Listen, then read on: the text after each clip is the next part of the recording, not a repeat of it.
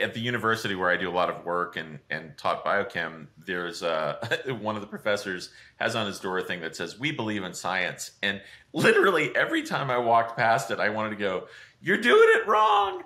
Because it's not something that you believe in. You test it, right? Like, and that's the thing, like you were alluding to about through COVID, like believe in science. No, that's not it. You test it. It's verifiable and repeatable. That's the scientific method. That's the beauty of it. That's why it's not dogmatic and, some sort of religious approach is you assess it. And the thing is, what I would always tell students is science is a point on a line, right? The best science that we have now is going to seem laughable 1,000 years from now, right?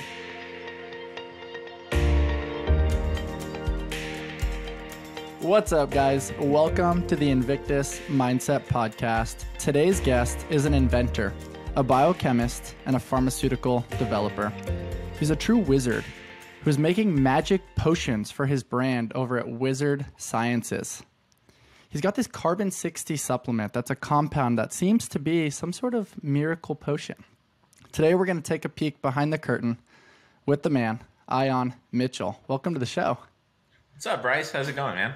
I'm incredibly honored to have you on the show today. You are doing some really innovative things in the world, but as we talked a little bit about offline, you possess this unique enthusiasm about your aura, and the way you operate within your day-to-day is just so much passion. And I'm hoping that our audience gets to see that and feel that through our special conversation today. I feel pretty lucky that I actually get paid to show up and do what I do every day. I get to come to an insanely cool lab and play with really cool stuff and try and innovate things to help people.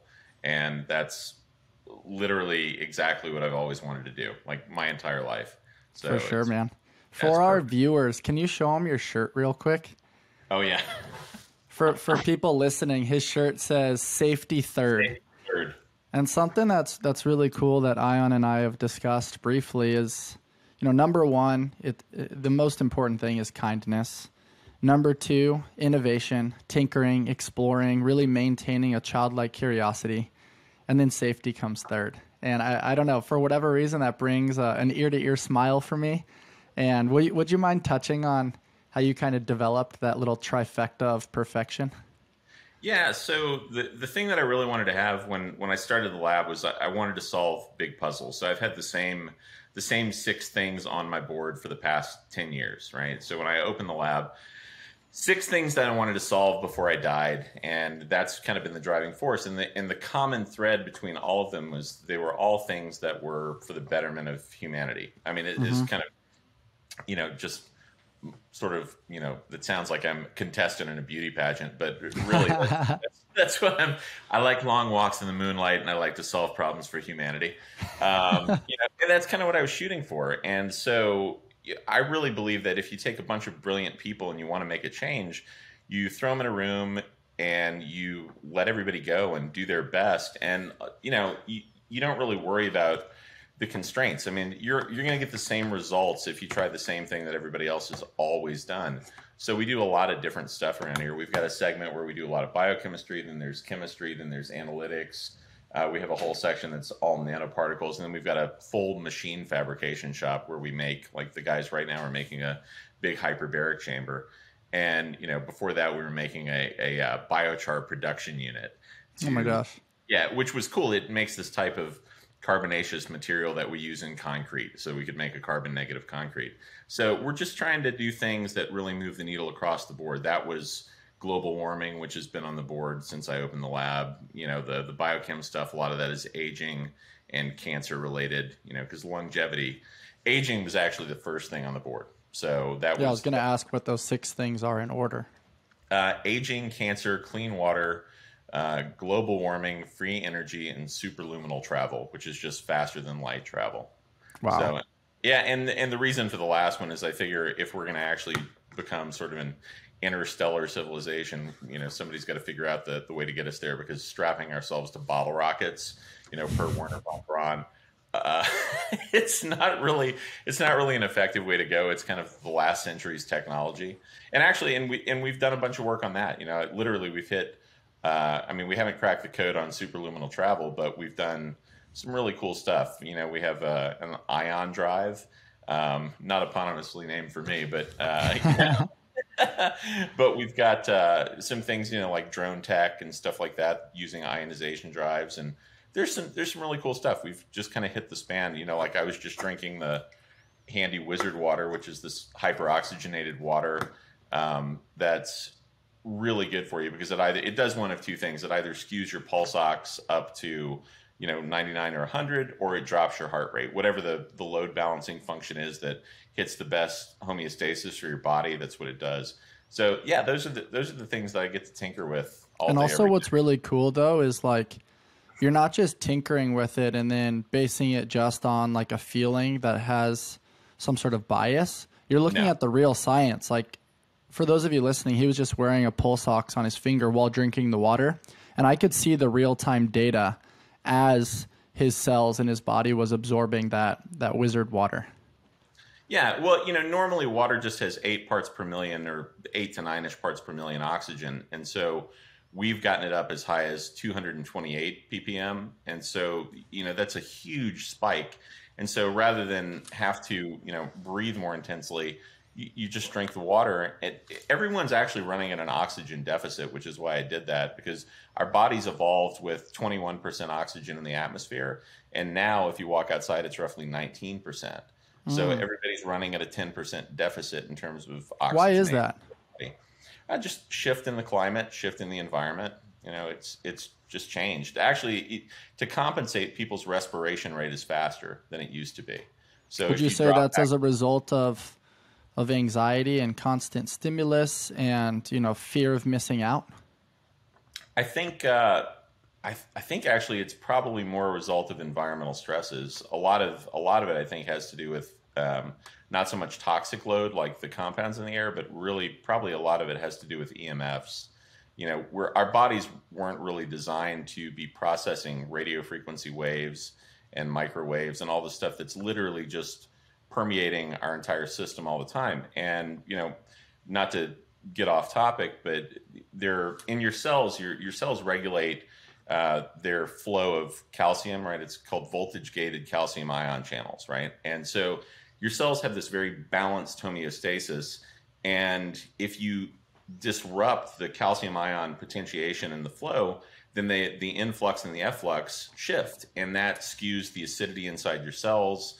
And if the acidity skews, that means the protonation is different, and it sets up this kind of cascade where the things in your body don't function as well as they normally would, which is actually why people, I know a lot of people noticed there was a correlation between, like 5G and EMF and viral loading. Well, yeah, it's not some big nefarious plot. It's very simple. It has to do with voltage gated calcium channel flows. And if you shift those flows, the intracellular cytoplasm, right, it becomes more acidic, and more acidic means higher proton count. More protonation means a more receptive environment for viral loading. So you get more virus if you have more protons, and that's just basic science. So it's not some big nefarious evil thing, but we've got a built environment that's already kind of dinging us. So a lot of the stuff I do, like I worked on a project a couple of years ago for bees, and the colony collapse disorder. A lot of people said it had to do with neonicotinoids, and that's in insecticides, and there's a definite component of that. But I'd also say that a huge portion of it has to do with EMF stress, right? Because they're subject, as little bitty T9C insects, they're subject to the same things that we're subject to on a cellular level.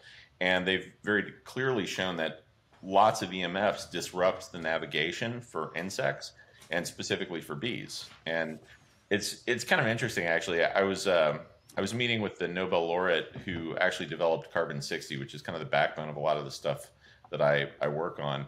And of all of the projects that I was working on, the one that really excited him was the thing for bees. And I just found it. He was a professor in his late 80s at Rice University, a really sweet guy. But that was the thing that seemed to really kind of tickle his fancy, was that I was trying to fix bees. There's so much to unpack there. I mean, for those of you listening, you just heard a little glimpse in between the ears of Ion Mitchell. There's a lot of different knowledge in there. You clearly really understand systems and processes and can deliver them on a very efficient basis. But my first question for you, Ion, is can you repeat those 6 things that were on the board? Sure. And how did this conversation start? Like, where in your brain were you like, all right, I wanna start attacking aging first? So what's become evident to me over the past decade was I just kind of wrote it down, literally stream of consciousness, wrote down, these are the things that I want to tackle. They're the things that I think are the big problems. And what are those things? So aging is the first one, then cancer. Yep. Because that's been an issue for quite a while. Couple thousand years is, if you ever read The King of All Maladies, which is a really good book on cancer, it traces the history back, and you can go back into, Egypt and find, records of people with cancer. So, I'm sure it's been there all along. And the older people live on average, the more it's become something that you see kind of in society at large. And now it's literally like 1 out of every 2 people gets it. So it's not, but lifespans are longer. It's kind of like Alzheimer's, whatever incrementally goes down the road as we become older and older organisms.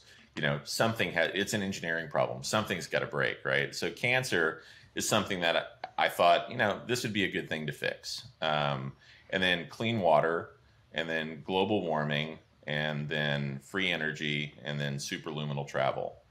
So global warming, just because actually this sounds silly, but I think we can adapt to a lot of it. But the thing that I think might get us is human nature is kind of an interesting thing. And when people's resources start to go away, they get fussy.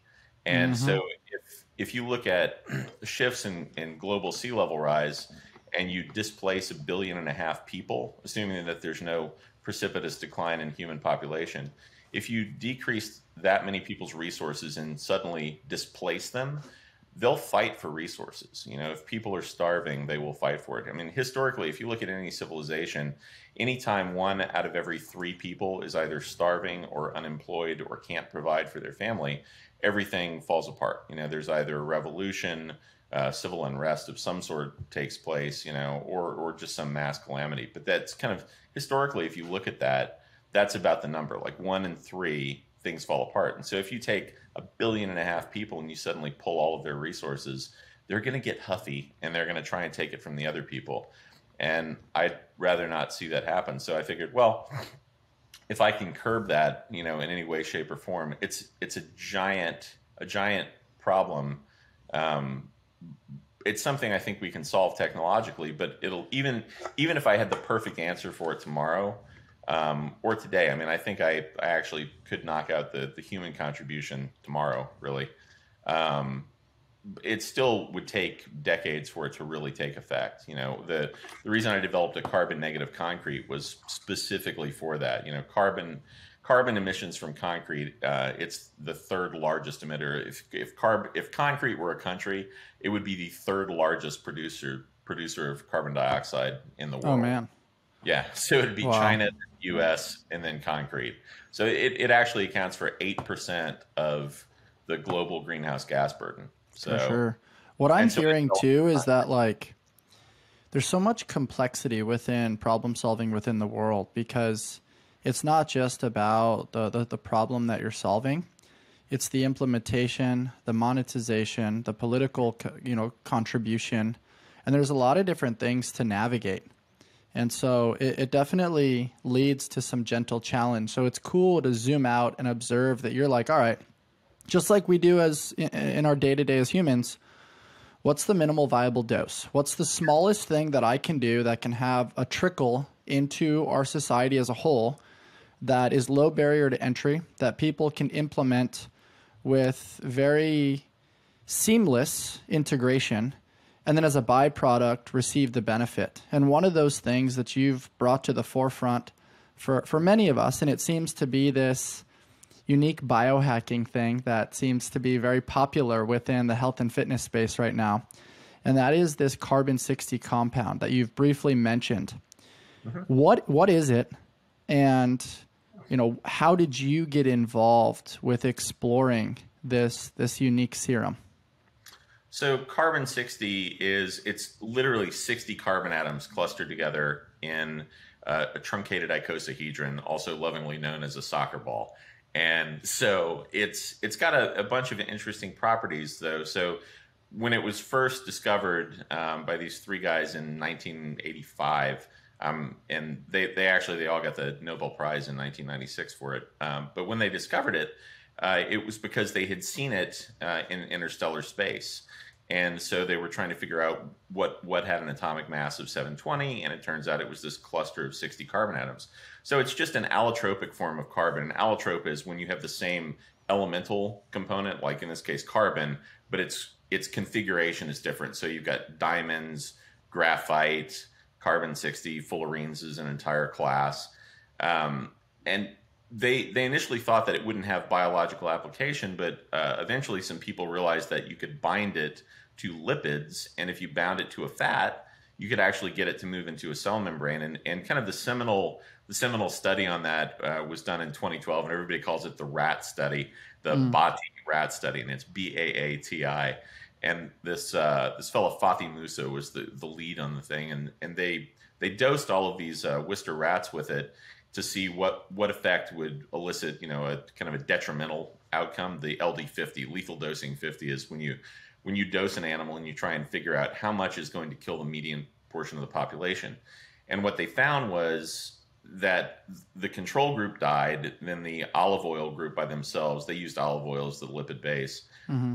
Most of them died off, and then the C60 olive oil group lived 90% longer than the control group. Yeah. Oh my gosh.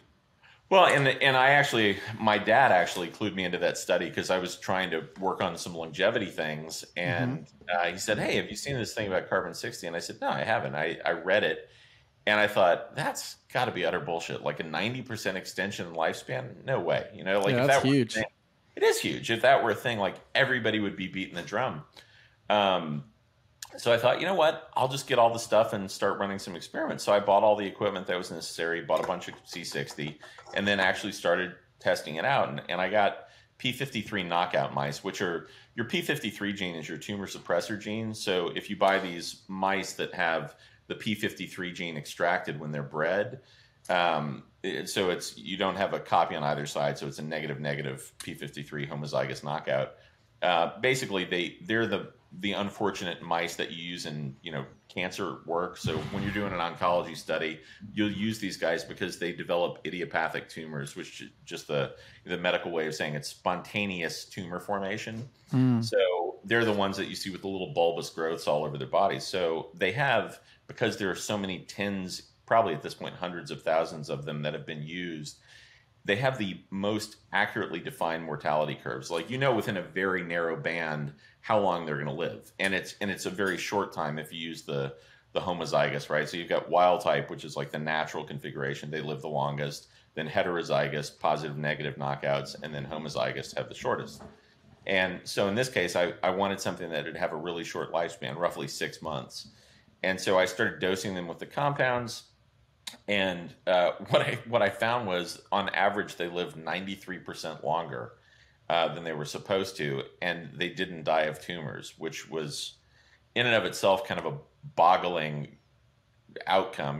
The first one, I did the necropsy myself, and I opened it up, and I was looking at it, and I thought, wow, it died of a femoral hemorrhage, right? Like there's no tumor. And then I thought, well, I'm not a vet pathologist. I don't do this all the time. I'm just, basically kind of like the shade tree mechanic in terms of doing, a necropsy on an animal. So I thought, I'll send it off to a veterinary pathologist, and I'll have full histology workups done and look at tissue samples and blood samples and just get everything drilled down.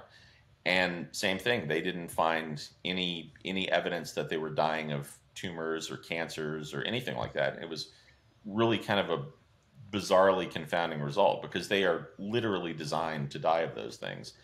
And so that was just out of curiosity, what was their diet at that time? Was it consistent amongst, other experiments that you had done? Like, are the rats eating the same thing in all of those, or did that play a factor at all?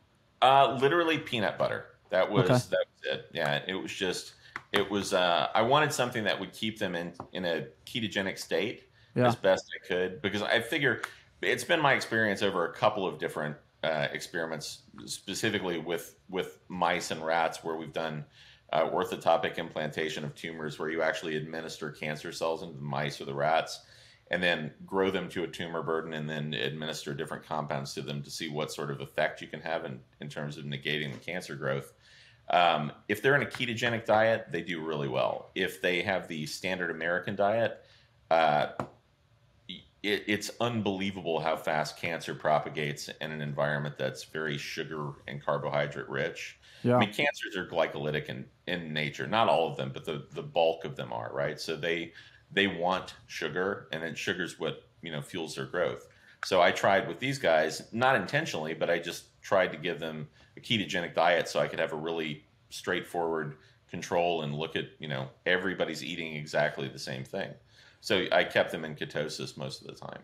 That's so interesting. I mean, you guys heard it here, 93% longer lifespan, utilizing the carbon-60 compound with olive oil and on a ketogenic diet. Yeah. And then how did you then segue that or bridge that gap to, developing an optimal protocol and formula for human use? So I did 2 large-scale clinical trials in dogs. You start out with mice or rodents, and you work from, the murine side of things, where you're playing with mostly the mice, and then you kind of work your way up to the higher order stuff. And so I did two large trials with dogs to see what the response was with the dogs, and that was boggling, because I did cytokine levels, which are inflammatory markers in the blood, and then full CBC blood workups on all the animals. And it was more than compelling. Actually, the thing that was the strangest to me was I realized it took me a while, because I hadn't seen this before. When numbers were high, like say the triglycerides in an animal were out of range and they were high, it would pull them back to the norm. And then if they were low, it would pull them up to the norm. And it was almost adaptogenic in nature, which was really remarkable to me. So I started doing that and working with dogs, and and actually before I even worked with dogs, I guinea pigged myself. In fact, before I even worked with mice, I guinea pigged myself. And my rationale there was, all the articles I read said it had a pretty good safety profile. I mean, it's carbon. It's not like if you went to the hospital for some sort of poisoning, they'd pump you full of activated charcoal, because it's a binding agent and it detoxifies your system. And this does the same thing. And interestingly, even in the lab mice, when you try to knock them out, you use this thing called CCl4, carbon tetrachloride. You actually have to use more than twice the amount that you would normally use to knock them out, because it's hepatically and renally protected. So their liver and kidneys are just buffered, so they can handle these. It's kind of like, taking activated charcoal and then drinking. You don't get alcohol poisoning. It negates the effect, because it binds to the toxins and takes them out of your system, which is so why if people are drinking and they want to either mitigate a hangover, they should take the activated charcoal tablets that I think Bulletproof makes maybe a few other brands now. Yeah. I'd say either Bulletproof or Quicksilver. They both have really good ones. Okay. And you're giving so many secrets away, man. I'm sure that's like the number one thing. People are like, what?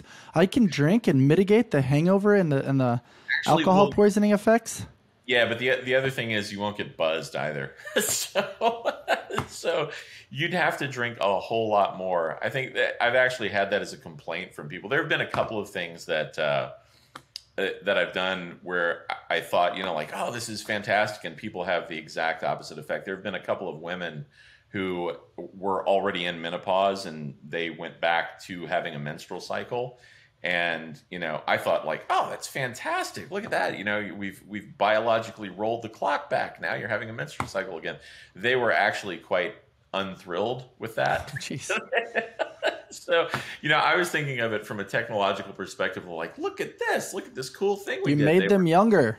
They were not having it. They were not fully thrilled with that. So, yeah. That's funny, man. I'd love to unpack a little bit more around the carbon-60 compound that you were just describing. But before we do, I want to know a little bit more about you. Like as you're describing and, sharing gentle peaks and valleys associated with your lab and the innovations, I'm curious about your education. Like where did this this curiosity start? What was your childhood like? What were your parents like? And how did they kind of plant these seeds to get you to like hammer and chisel all of these really big, impactful, life-changing science arenas?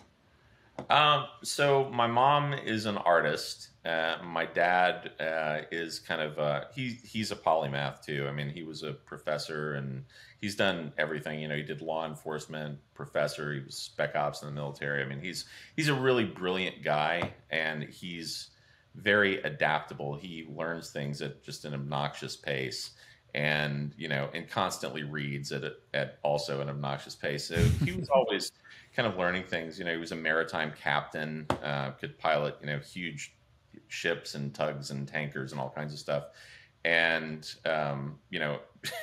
interestingly, had dropped out of school because my grandfather got tuberculosis, faked his age so he could join the merchant marine, and shipped out, and then eventually became a maritime captain, and kind of just like a really neat life story. But it's interesting the sort of the dichotomy between my parents. Like one is definitively on the artistic front and looking at things through very creative perspectives, and then one is very rigorously scientific. And I think some of the things, my mom is one of the most loving and kind people you are ever going to meet. Anyone who meets her just adores her because she's just a genuinely fantastic human. And my dad, anybody who meets him, I think walks away going, Christ, that guy's smart, and and my dad used to do this exercise with me when I was a little kid, where he'd ask me all these questions, and I'd go, well, I don't think you can do that, and he'd go, well, can it be solved in 500 years? And I go, I don't think so. And then he'd go, well, can it be solved in 1,000 years? And I go, well, yeah, I imagine 1,000 years from now that will be an issue that's solved. And he goes, okay, well then just project yourself into the future 1,000 years, look at how they did it, bring it back, and then do that. And so he set it up as if like, what is the North Star? Let's position ourselves in that place, and then let's work backwards from there. Yeah, moving. That's cool. Doing the math right to left. And it was a very brilliant approach, because as a little kid, you don't have those barriers set up. You're not so obstinate. You don't go like, oh, we can't do that. You just approach it from the standpoint of like, yeah, that's doable, right? Like 1,000 years from now, I can do that. It's such a unique installment of the belief system that all problems are solvable. Yeah, that was a critical component of it, was that everything is solvable. At some point, assuming humanity doesn't wipe itself out, technologically we'll progress to the point where we're capable of doing things. And one of the other things was there was this British show that I mainlined as a kid that's still my favorite show of all time, called Connections, by this fellow named James Burke. And what he would do is he would take one modern invention and then he would roll it back to its very inception. And, like a rocket today, like an ICBM started out, at the Battle of Agincourt or something like that, and then he would trace it all the way back and say like, oh, these guys did this because these guys had developed stirrups and they were able to use it in this battle with horses, and literally go point by point. And for me, it was formative because I realized like, oh, technology isn't something that just happens. It's something that's additive, right? So this guy saw this, thing here, and this woman developed this, and, it's kind of like the peanut butter and chocolate, like two great things that go great together, right? So like if you have a technology, then you add another piece to it, and that changes the base technology, and then you can do another thing and another thing. So you end up with this additive system. I mean, that's why axles are as wide as they are, is because that was the width of Roman ox cart wheels, right? Like we could as a species, we could do far better things. But a lot of times it is just very additive. One of the things that I actually try and do is what I love about this additive approach, though, that seems so cool, is like, at least what I'm seeing and hearing is I always view it as like a smoothie. Like in the beginning, it's like you've got one ingredient. It's like, okay, well, Bryce has this ingredient, then Ion has this ingredient, then our buddy over here has this ingredient. Yeah. And the innovation is really the combination of the sharing of ideas. Is that kind of what you're alluding to? That's exactly it, right? And, I wrote a paper for a presentation I was doing about a decade ago, and it was called Cultural Calculus, because people always say like, oh, technology is expanding exponentially. Well, historically, it had that appearance, but I actually disagree with that as an assessment.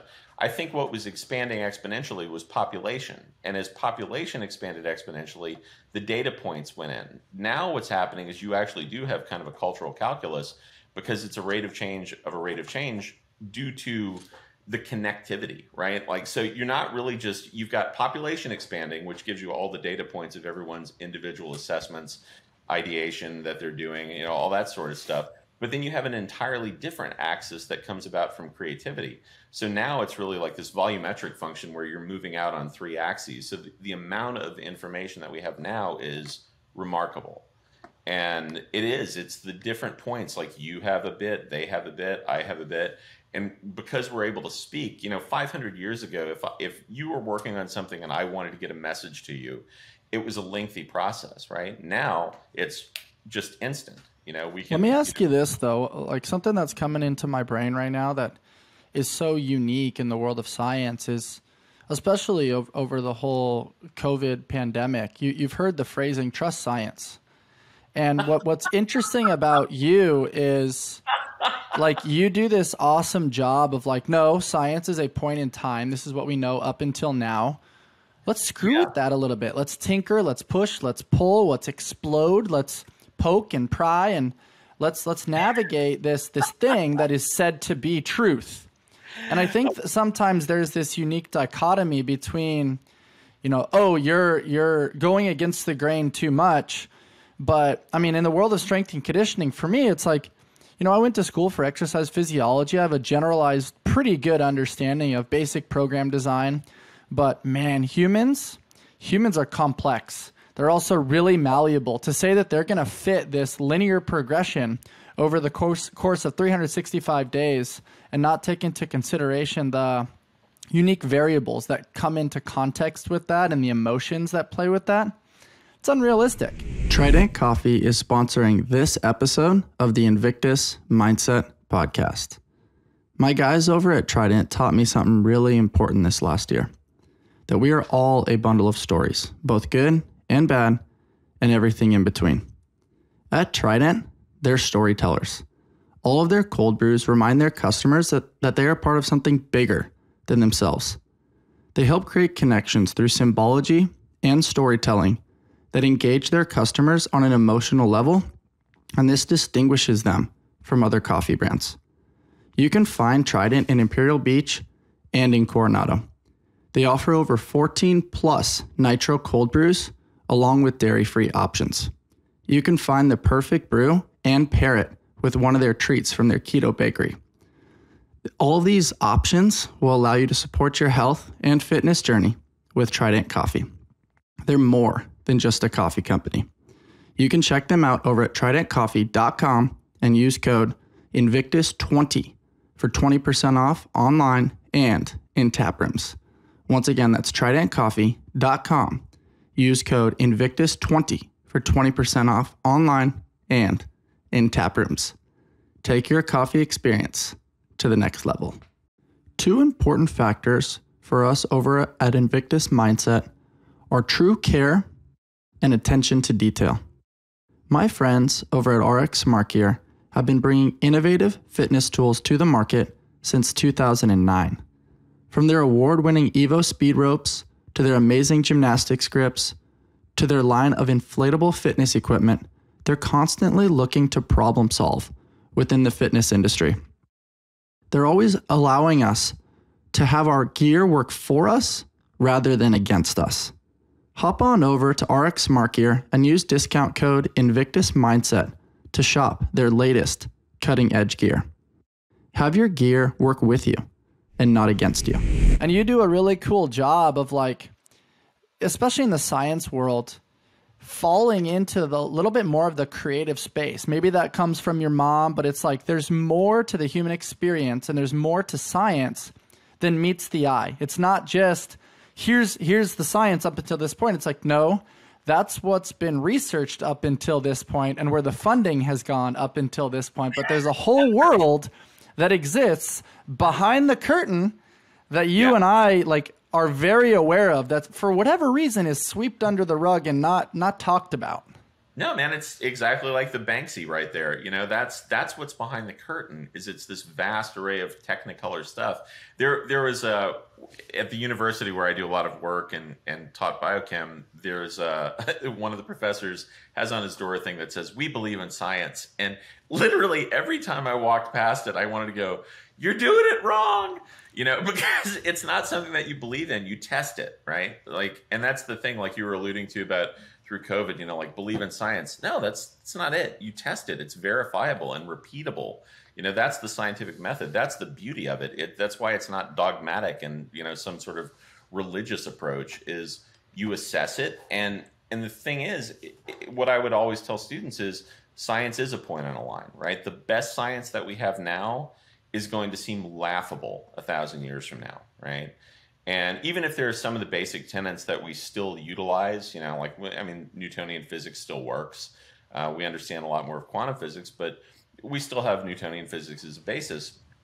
But still, to think that all of the world is governed like that, like a clockwork mechanism, is laughable. And we know that now. And I think the same thing applies to just about everything, because literally as a human, you have such a narrow bandwidth, right? Like you're picking up maybe visually 300 terahertz to 760 terahertz, right? So like you've got this little visual spectrum, and that's if your eyes are great that you're picking up, like the 300 to 760 nanometer range. And it's such a small fraction of the total EMF field that you're literally looking at like 0.0001% of everything. And I mean, do you really think if somebody pushed you up to the Empire State Building and you had your face against it and you opened your eyes, that you would be able to understand everything there is about that entire building with that perspective?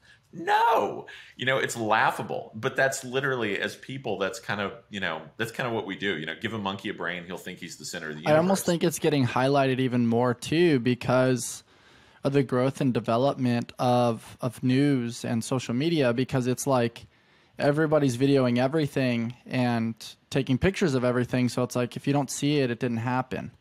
Yeah. But what's so interesting is like, there's so much that takes place that's not documented in that frame or fashion.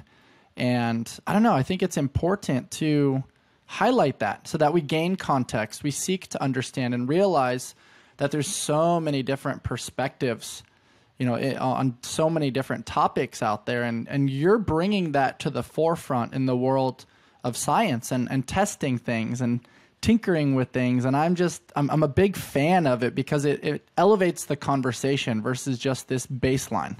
Well, that's what we're supposed to do, right? As a good scientist, you push the boundaries. Like 9 times out of 10, my idea will probably be harebrained and wrong. But that 1 time out of 10, or maybe even 1 time out of 100, where I see something that's an anomalous data point and go, that doesn't fit, right? It's not, normally what happens is when you find stuff in science, kind of like mainstream science, and it doesn't fit, a lot of times it deviates from what you've received your funding for, right? Like your NH1 grant or whatever you're doing, or your NSF grant, like whoever is providing the funding, and you don't want to get banned from doing further development, right? So you follow the money, just like anything else, right? If you really want to understand something, follow the money.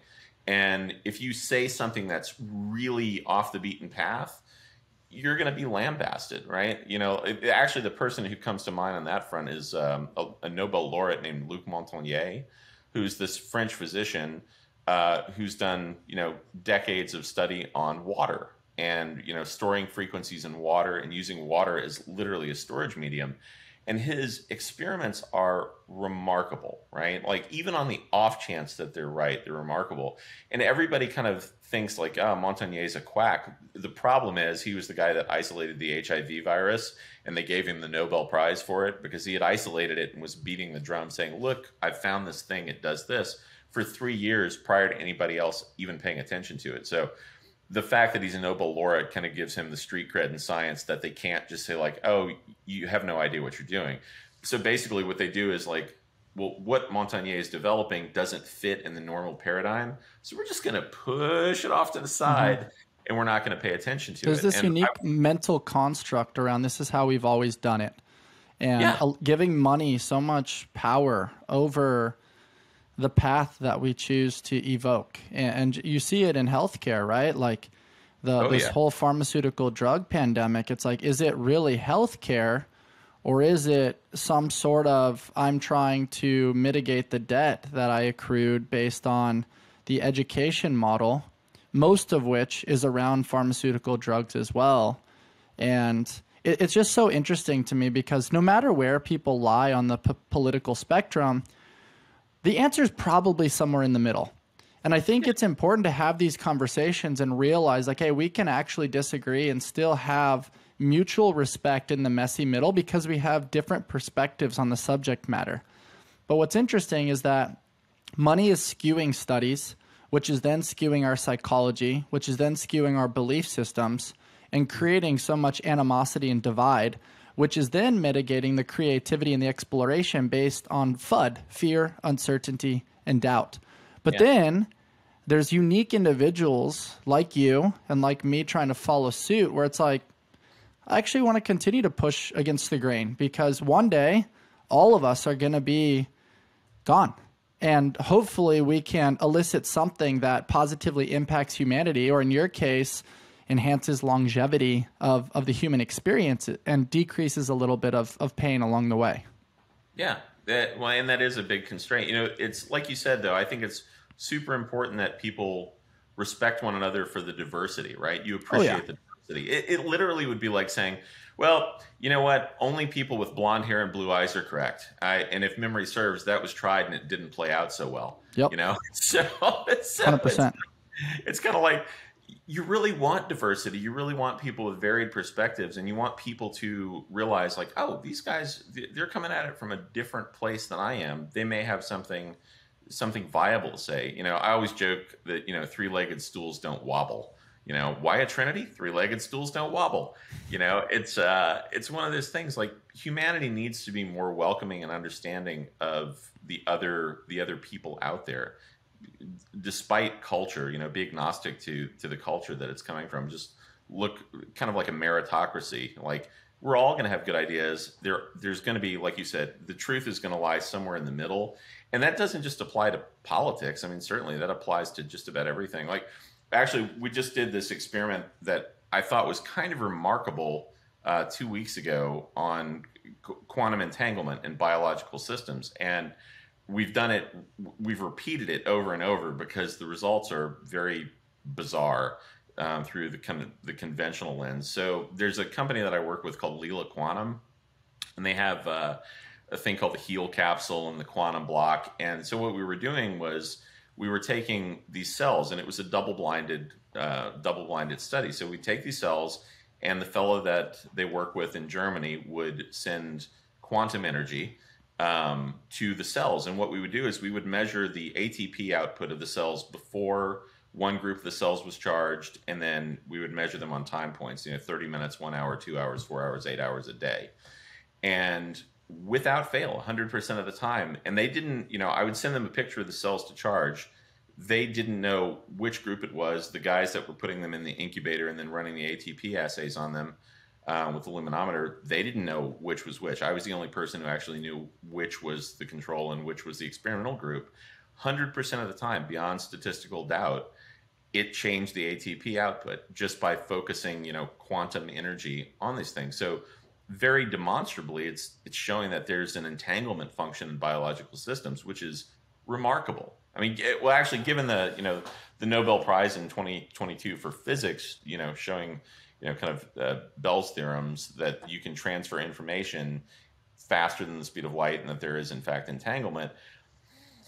It's not surprising that is something that the universe would use when it builds biological systems. It's just when you see it firsthand, it's shocking, right? Because it doesn't fit. It doesn't fit inside the model. And one of the fellows is a PhD biochemist, really sharp cat, that was doing the experiment and running it and testing it and putting all the data together. He compiled and said, well, do we need to do it again? Are we done? Should we write something up? And I said, no, do it a bunch. Let's do it a bunch, because it's such a bizarre result from the common thought process and what you're always taught, that I wanted to make sure that it was just beyond reproach, right? Just incontrovertible preponderance of evidence to say, like, okay, We don't know how it works exactly, right? But we can demonstrably say it's doing it, right? It's definitely a quantumly entangled function. It's having an outcome. It's shifting the ATP levels. We can guarantee that that's going to happen 100% of the time in all the experiments we've done so far. It's probably going to continue, but we don't know why. And that's the part of science that I love, is because it's not a known, it's an unknown, right? Like, I don't know how that works. I'm not sure what's going on there. I know what the outcroppings of it are, and I know that we can do like dark field microscopy and look at blood work with the same process, and it changes the coagulation of the blood. I'll send you the pictures. You can post them. They're remarkable. Just 5 minutes of exposure. That's super cool. The big key phrase that I heard there, though, is it doesn't fit the model. And what I want to like circle back to is, you've chatted with me briefly about your relationship with your father and how he was really a genius, and how he empowered you, though, to recognize the model, have a little bit of pattern recognition, and then challenge that a little bit, and have the empowerment to do so without like looking over your shoulder. And, I'm very curious how that value system was instilled into your psychology and then your actionables later on in life. It was an open questioning, right? There was never a penalty for having the wrong answer.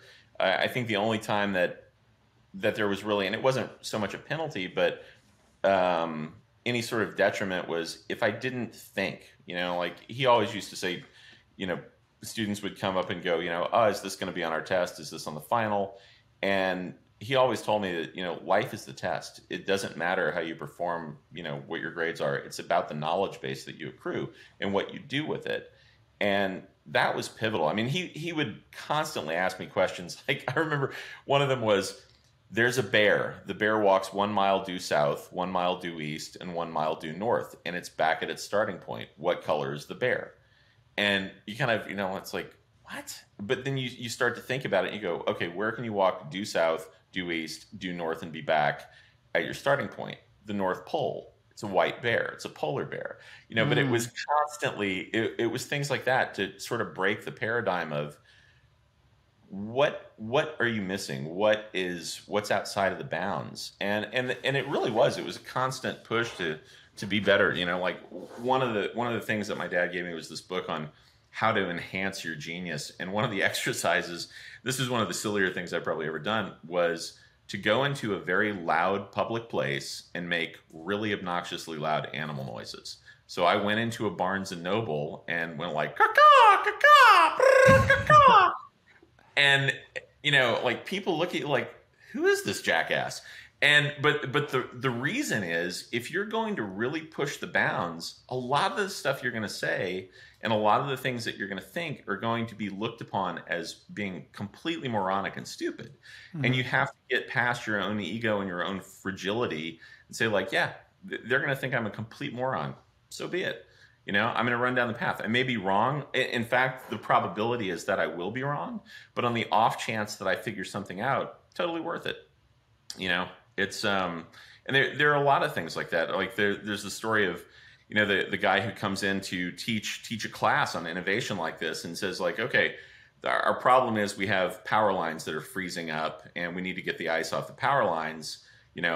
No ideas, out of bounds. What do we do? And some guys in the back of the class are kind of laughing. And he goes, okay, what are you guys saying? And they're like, oh, nothing. And he says, no, just go ahead and tell us. And he said, well, we were saying that maybe we should get a bear, and the bear would shake the power lines, to knock the ice off. And everybody laughs, and he goes, no, let's run with it. So how does the bear get drawn to the power lines? And they say, well, I don't know. We put a pot of honey on the power lines. And somebody says, well, how do we get the honey on the power lines? And they say, we fly it up with a helicopter. And then somebody goes, wait a second. The compression and rarefaction from the blades of the helicopter will literally shatter the ice off the power lines.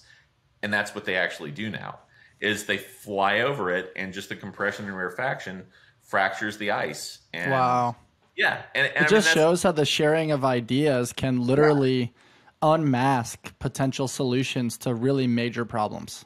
Yeah. And you have to look at it from a standpoint of just laughing. I mean, I cannot tell you like how many times in the process of trying to figure something out, like it's hilarious, right? Because we come up with some outlandishly stupid ideas. Play is the greatest form of learning, man. Just kind of tinkering, sharing back and forth, and throwing out different ideations without fear of repercussion.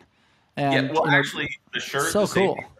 The explosion. I was in the process of coming up with a way to hyper oxygenate and hyper hydrogenate, because we do it with molecular hydrogen too. A way to do that. I actually blew up part of the lab, and it was albeit kind of a dangerous experience, but at the end of the day, we were able to do something and stabilize molecular hydrogen and water and overcome a thing called zeta potential that nobody else had been able to do.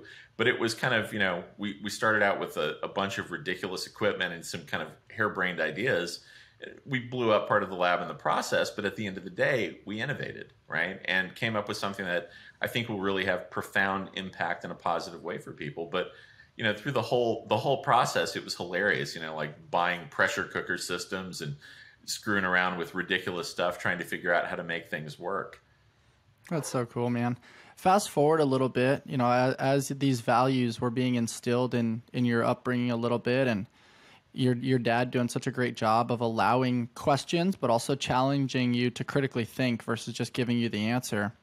What was your education like, and how did you start to create structures and systems into appropriate actionables to, lead a lab and manage people and create implementation that is now very structured and really implemented within a professional setting? Curiosity. I remember asking my dad one time, I literally just asked, I said, how do you know so much about so much? And he said, oh, that's easy, brain nibbling. I said, what do you mean? And he said, well, anytime I'm curious about a topic, I learn as much as I can possibly learn about that topic. I will delve as deeply as I possibly can into whatever it is. Now, come to find out, there's a stroke of genius there that neither he nor I knew at the time. This is probably 40 years ago that he told me that. And what the real stroke of genius was is when you are emotionally engaged, everything drops into your long-term memory, right? Like nobody has to tell you what your favorite part of your favorite movie is. You remember it because you're emotionally invested.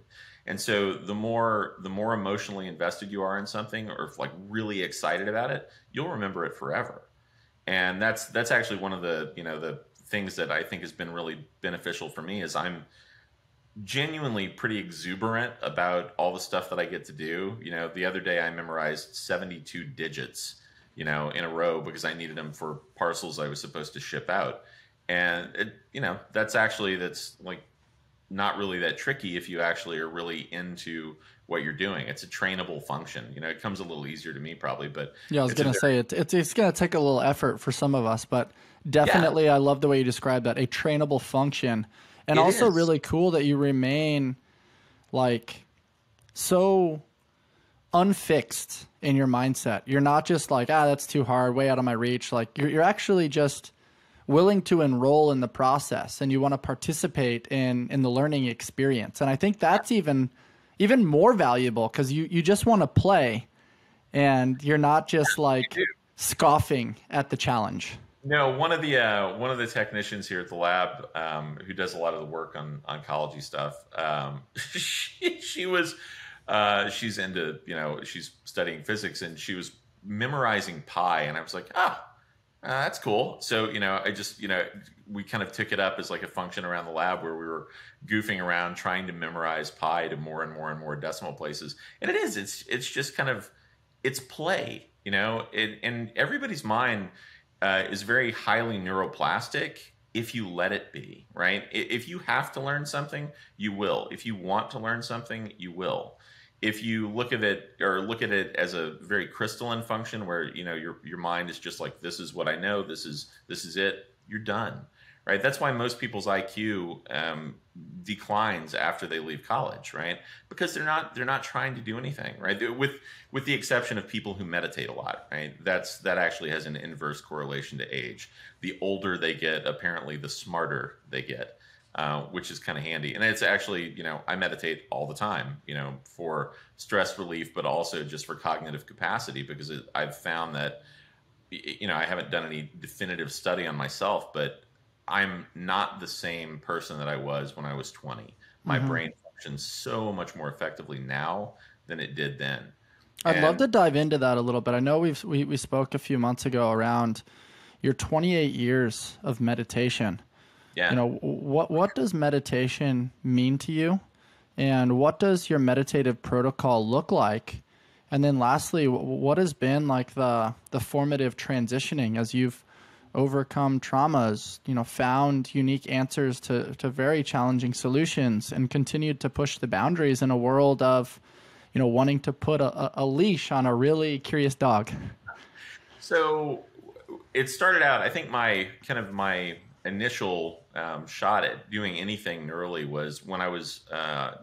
I started having massive migraine headaches. So between 9 and 11, I was having massive migraine headaches 3 to 4 days a week, and it was debilitating. I'd come home, cry, put an ice pack on my head, lock myself in a dark room with the ice pack on my head, and fall asleep crying usually because the pain was just ridiculous. And I had PET scans and CAT scans, and nobody could find anything. So on a whim, my dad said, there's this new thing, biofeedback. Let's try that. And so, I got hooked up to all the EEG leads, and when you're actually looking at a screen and you can see like, oh, well, if I do this, my heart rate changes, or if I do this, my blood pressure changes, or if I do this, my brainwave state changes.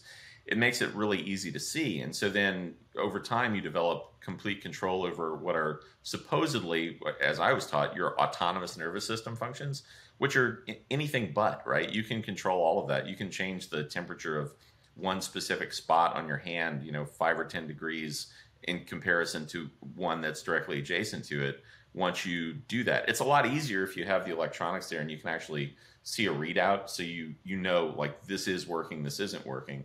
But it's trainable. And I mean, from all the practices of antiquity, people doing traditional Chinese medicine and Ayurveda and things like that, the guys who did, martial arts around their chi in China or their, prana in India, that's all the same thing, right? People are harnessing the innate capacities of the human and just expressing it through different linguistics, but the same concept.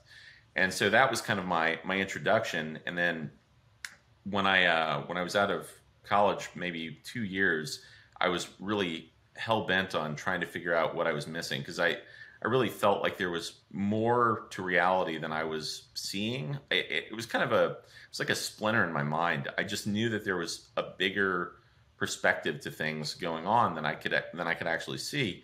And so I read, a ton of theology, philosophy, comparative religion, and literally almost everything always pointed back to the people who really got it, or were enlightened, or whatever, kind of cultural nomenclature you put on it. They all basically followed the same protocol. They kind of were quiet and still, went inside themselves, and then that unfolded and allowed them to become more than they had previously been. And so I started trying to meditate, and it was, it was pretty paltry at first. I didn't do a really good job of it. And then the first real kind of foothold I got was when I started doing transcendental meditation, the TMs, just like straight up TM. That was the difference between, sitting there in the dark with my legs crossed and, actually having a meditative practice. And it was kind of like riding a tricycle versus hopping on a plane. I mean, the pace was remarkably different.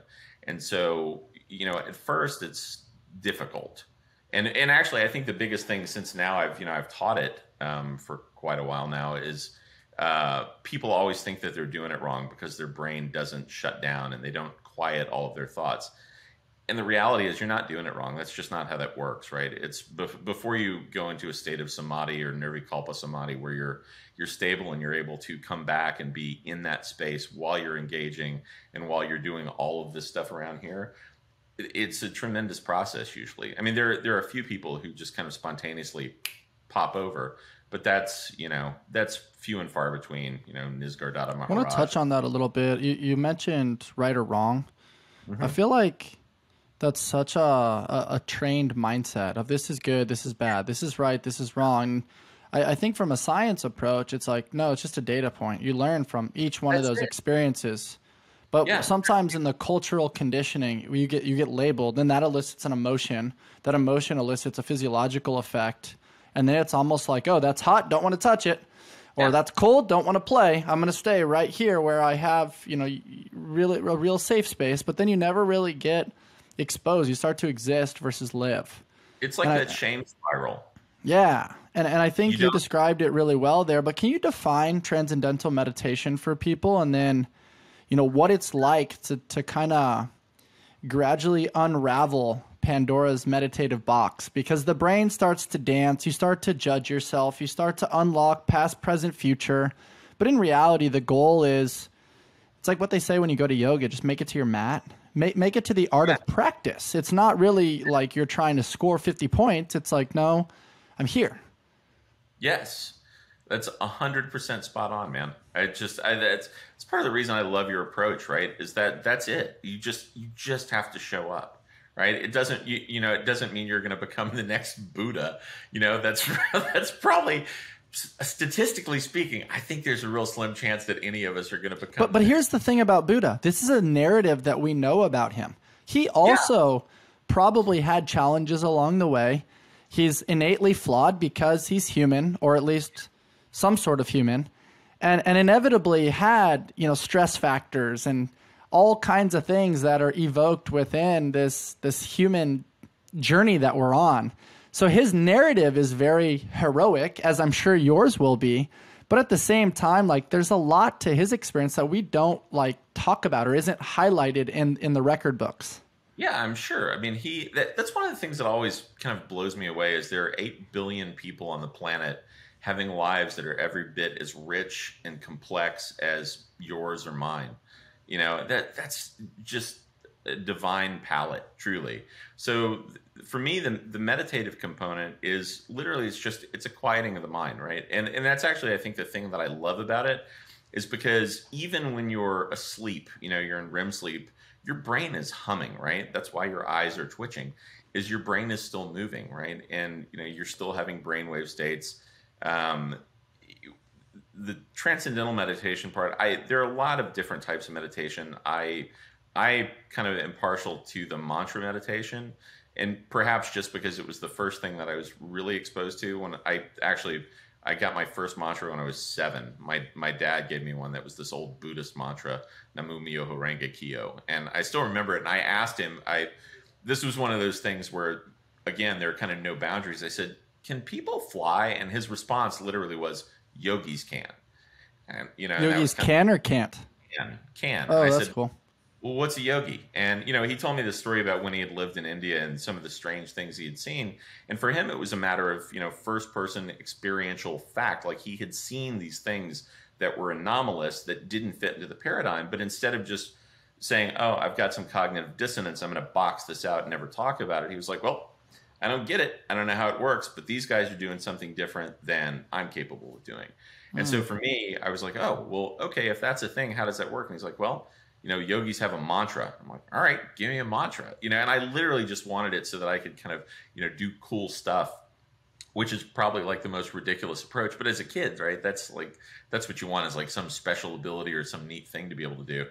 And, fast forward, 15 years, and then I actually get a mantra and start working on it. And really, the thing I like about that is it's repetitive, right? Because your mind is constantly cycling, especially mine, because it's really agile and very active. And I'm constantly working on 3 or 4 different problems in a given day. And that's how I like it. Because I like to have multiple projects that I'm working on, so I can go from one to the other, to the other, to the other. Because a lot of the actual processing happens in the background when you're kind of mentally diffuse, right? It's that diffuse focus. Like, I'll hyperfixate on something, work on it cognitively with kind of like, my conscious mind, and then I'll push it aside and I work on something else. But I know that the wheels are churning in the background subconsciously and processing and working out puzzles, which is why I think a lot of times, you wake up from a dream, and you're like, "Oh, I get it." You have that cognitive snap. I love that you touched on that. I recently read an article from a really close friend by Alan Watts. Mm-hmm. And he was kind of discussing the single-minded modality approach to the mind, where we become so fixated or focused on said task, and we're in such a distracted world. We kind of, everything else fades to the background. We focus on that one point, and that may be, I want to make my business better, or I want to become a better athlete, or I want to, maximize my leadership potential, whatever the thing is. And he was talking about how that obsessive style behavior actually decreases the outcome of performance, because you're so hyper-focused on one that it actually mitigates your ability to toggle and problem solve in the background, as you talked about.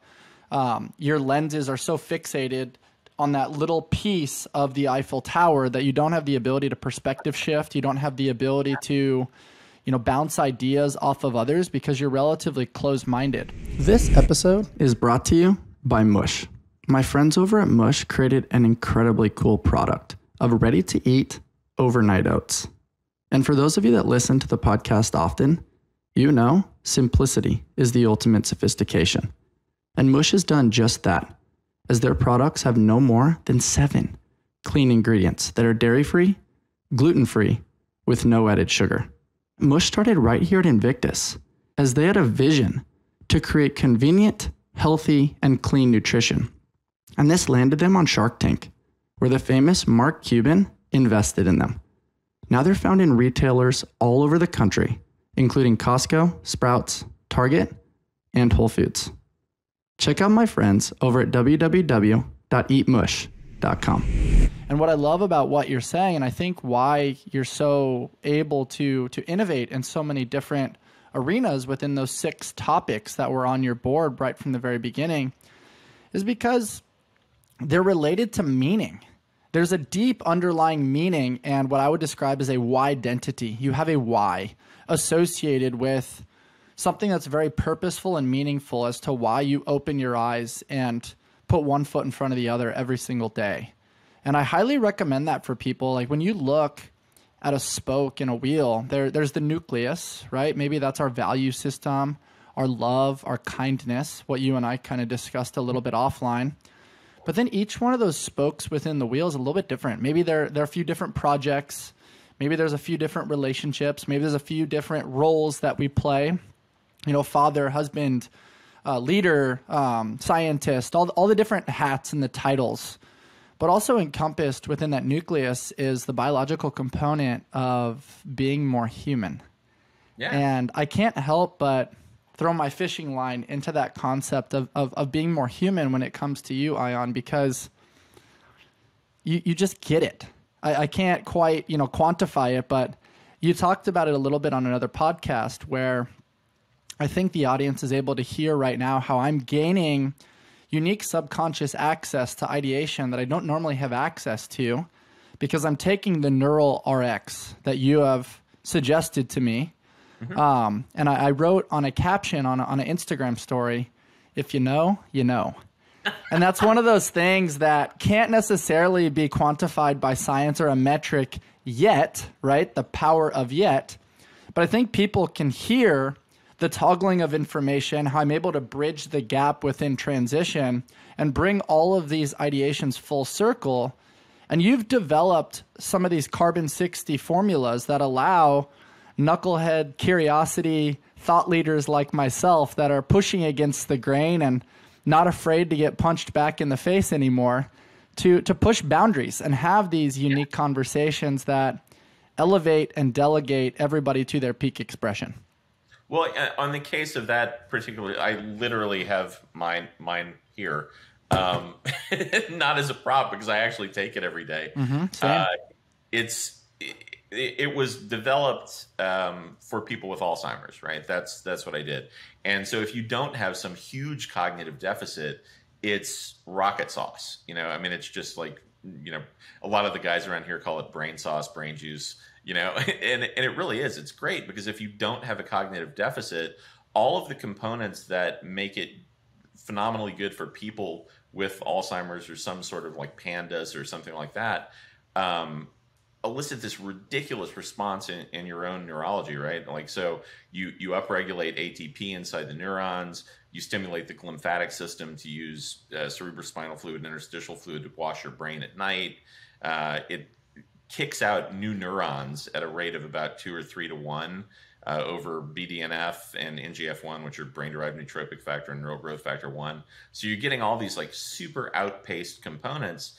And, you know, for somebody like you that's always kind of pushing themselves mentally, it makes a difference because your body is always kind of balanced around finding this perfect homeostatic spot, right? And so your neurons are insanely resource consumptive. Your brain accounts for 2.5 to 3% of your body mass, but it sucks in 20 to 25% of your total oxygen utilization. That's really super resource consumptive. So every day your body kicks out new neurons, but it has this process called synaptic pruning. And if you don't need the neurons, it kills them every day, right? Makes new ones, kills them. Makes new ones, kills them. But if you're taking this, you're getting 3 times the new ones, roughly. And what I always tell people is put yourself under cognitive load, learn something new. And it's not just like for me, it wouldn't be learning something about a compound that I've already worked with, learning some new fact about it. It's learning something entirely different. Like I always tell people, juggle, learn a new instrument, learn a new language. It's so funny you say that because ironically, those are things I've been leaning into. I'll like be mobilizing with some lacrosse balls and I'll start to juggle a little bit. I should actually have a new guitar here in a couple days. Nothing fancy, just like tinkering with it. Because I was like, man, Ion mentioned that. I want to explore that boundary a little bit and be a little bit curious in that space, which is it's super cool, man. What you seem to be doing, and you know, for our listeners, I also want to like share a little bit of personal experience now from your lens, where, correct me if I'm wrong, but roughly, 4 months ago, you were in a pretty serious motorcycle accident? What's the time frame on that? 3 months ago, yeah. About 3 months ago, you were in a very serious... 6 days. Yeah, 3 months and 6 days ago, I was in a horrible motorcycle wreck. I face planted doing 65 miles an hour, hit a patch of gravel, lost control of the bike, face planted at 65 miles an hour, rolled the bike on top of myself. My femur ended up inside of my tibia. And so the femoral condyle, the kind of the curvature on the bottom of your femur, which is, you know, the top leg bone, the big one, punched into the tibia down 1 inch and split it down 6 inches. So it was... You explain it so well, and I'm over here like, ooh, ah. Yeah, it was a bad hit, and my collarbone just was severed in two. And it was it was a rough hit. And so, you know, I got taken to the ER in an ambulance. And interestingly, it was one of those things where I was laying there and literally just moments after I had wiped out, a kid pulled up in a pickup truck because I was out on a country road in the middle of nowhere. And this kid pulled up literally in a matter of minutes and said, "Hey, do you need an ambulance?" And I said, "Yes, I need an ambulance." So he called the ambulance, and literally 3 minutes later, an ambulance showed up, and I thought, "Oh, damn, I blacked out." And because I was in the middle of nowhere, and they shouldn't have been able to get there that quickly. And I asked the EMT as they were putting me on the gurney, I said, "How long did it take you guys to get here?" And he said, "Oh, about 3 minutes." I said, How's that even possible? And he said, "Well, literally, we were at the turnoff at the highway right when the call came in. So we just hooked a left and came out here." And I was like, "Wow, good karma. You must be doing something right, man." Fortuitous timing. So then I took world's bumpiest 30-minute ride back into the town. Yes. To get to the ER. Which just is a great. Little like love tap to remind you that you're still alive. Yeah, you know, it's funny because when I would look at my leg would go down and then it would go off at this very unnatural angle. because the femur was still wedged inside of the tibia, and I got to the ER and it was not so good. And the orderlies were like, "Oh, we're going to take you in and get a CT scan of your leg." And so they brought me in, and I cautioned them because I'm a pretty big guy. I was like, you know, a little heavier than you might think. And they were like, "Oh, we got this. We do this all the time." And they pulled me off of the sheet and hooked my foot on the CT scanner and actually popped it. It was brutal. That was actually what I love though is just, I mean, you must have been taking the neural RX here, because the depth and detail within your storytelling is very analytical and specific. Like for me, I probably would have blacked out, or I would have just been like gruesomely obsessing in a cyclical style patterning of the pain loop. Well, it was funny. Actually, in retrospect, the thing that was the neatest to me was that I never became like really despondent or upset. I knew I was, physically broken. That was obvious because you're not supposed to bend that direction. But I was, I kept asking the EMTs for my stats and, like going, okay, what are my vitals at? Because I wanted to know. And I knew I was in shock physically. And it was nice. And this is one of the things that happens after you meditate for a long, long time. I was just about to take the conversation there. You beat me to it, man. Yeah, you get this kind of differentiation where you realize like, I use this. It's a great vessel. I love it. I appreciate it. I take care of it. But it's just that, right? There's a distinction between the essence of what is a person and what is their physical form. And so, the vessel was broken and cracked and not feeling so good, but it's just it's a thing to be processed and surrendered, and you just move through it. And what's so cool too is that when there's consistent application of the mental work and the meditation and the exercise, the mobility, the cognitive challenge, and simply doing the right thing when nobody's watching, it's not effortful in the midst of chaos and controversy because it's ingrained in the habit formation. So as a byproduct, it's like, oh, chaos detected, uncertainty, pain, press button, activate protocols that I've actually ingrained for the last 20 plus years. It's just innately part of who you are. Versus like the first 10 times you meditate, it's like your mindset's playing ping pong. You hate every second of it. You're just thinking about how uncomfortable you are in the different positions. But then over time, these access points become more feasible to gain.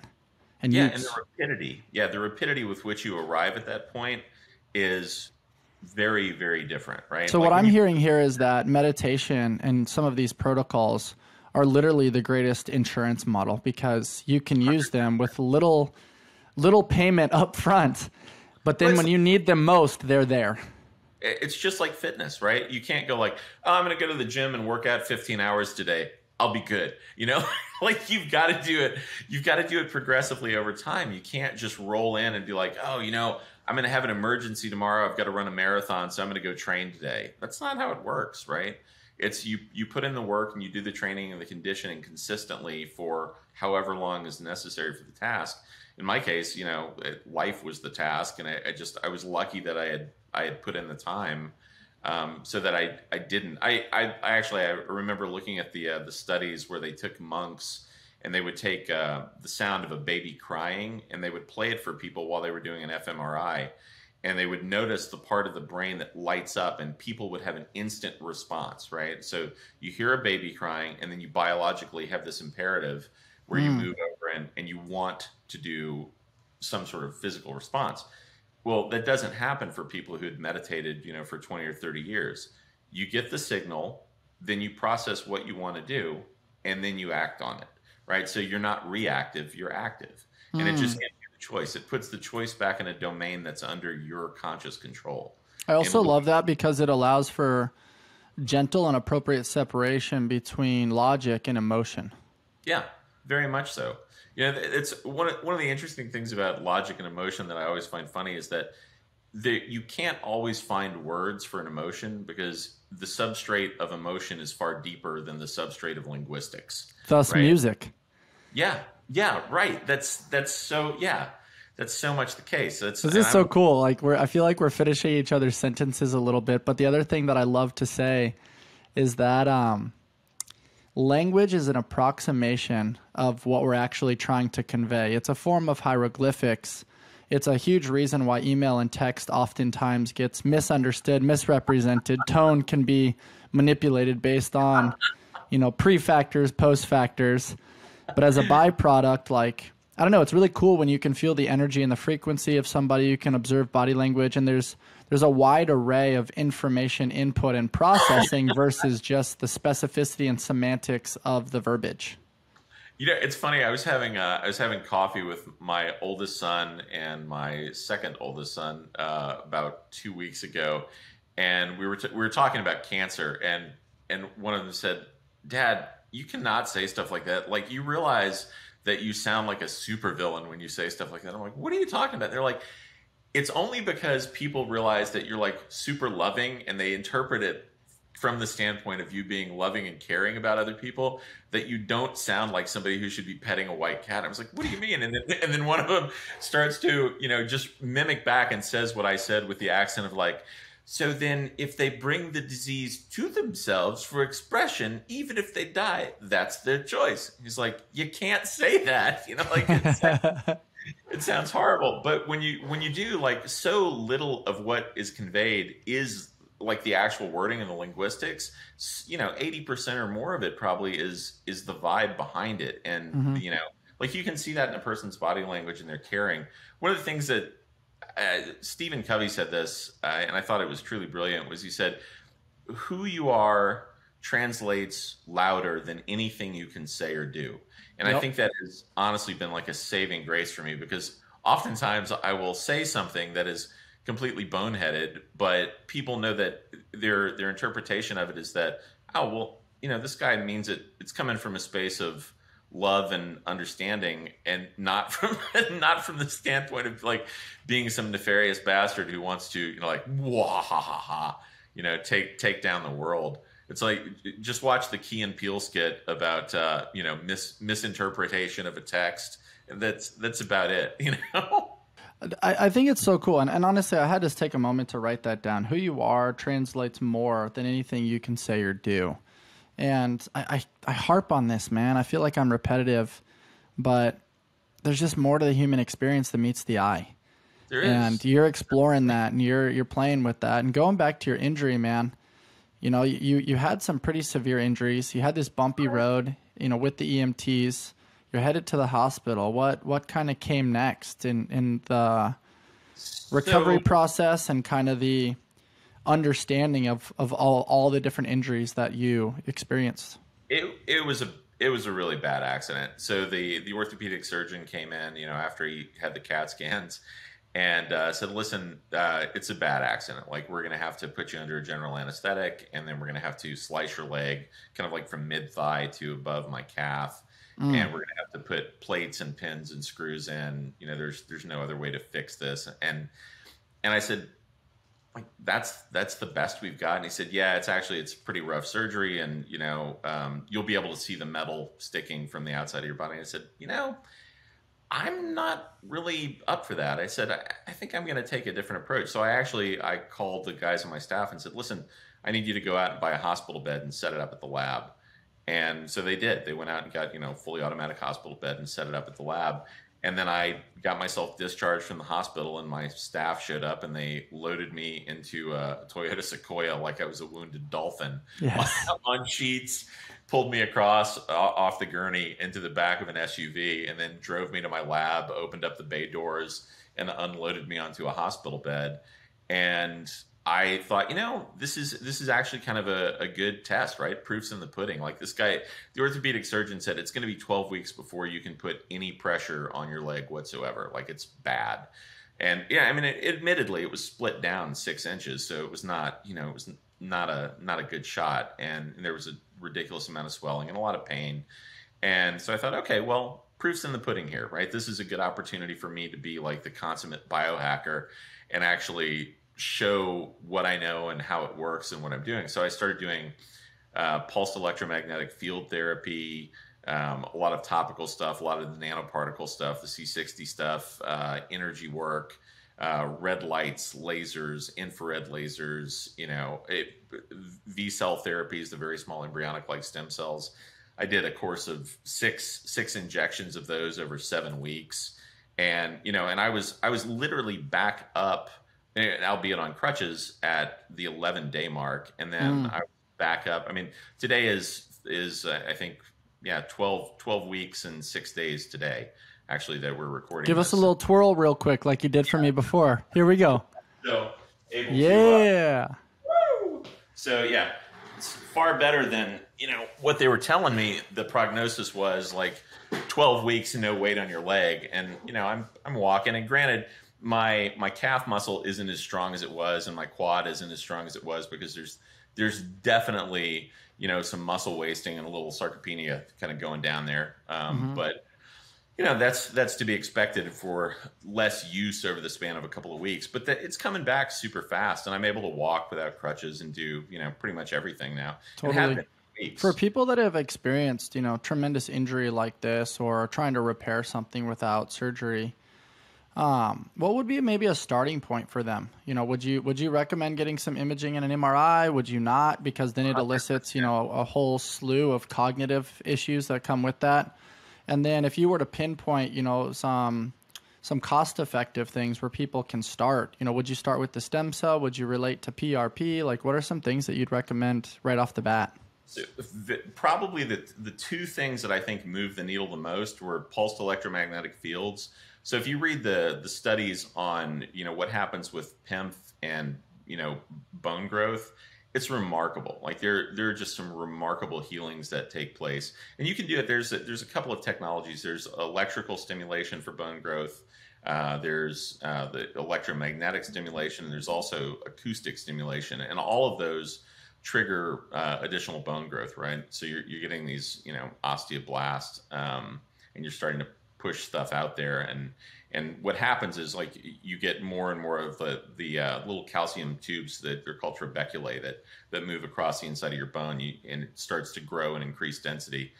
But the pulsed electromagnetic fields, that was great because I was immobile because it hurt so bad I couldn't move, and I would just put these coils, and I used a product from a company called Pulse Centers, which is a real heavy duty PEMF coil, and I would put them on both sides of the joint and just let it go for an hour at a pop. And I would take 1 hour on, 2 hours off, 1 hour on, 2 hours off, and just kept cycling it all day.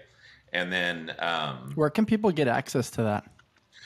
there are a lot of places where you can go that have them, so you wouldn't be able to do that frequently. Or in my case, I actually looked up a vet, because a lot of times you see the best technologies for regenerative medicine come from either horse racing, like they're in the horse racing world, or they're in the spec ops world, and then weightlifting is probably the third, right? Yeah. So in that order: horses, special operators, and then weightlifters. And so this I called a vet, because there's a very large vet school at Oklahoma State.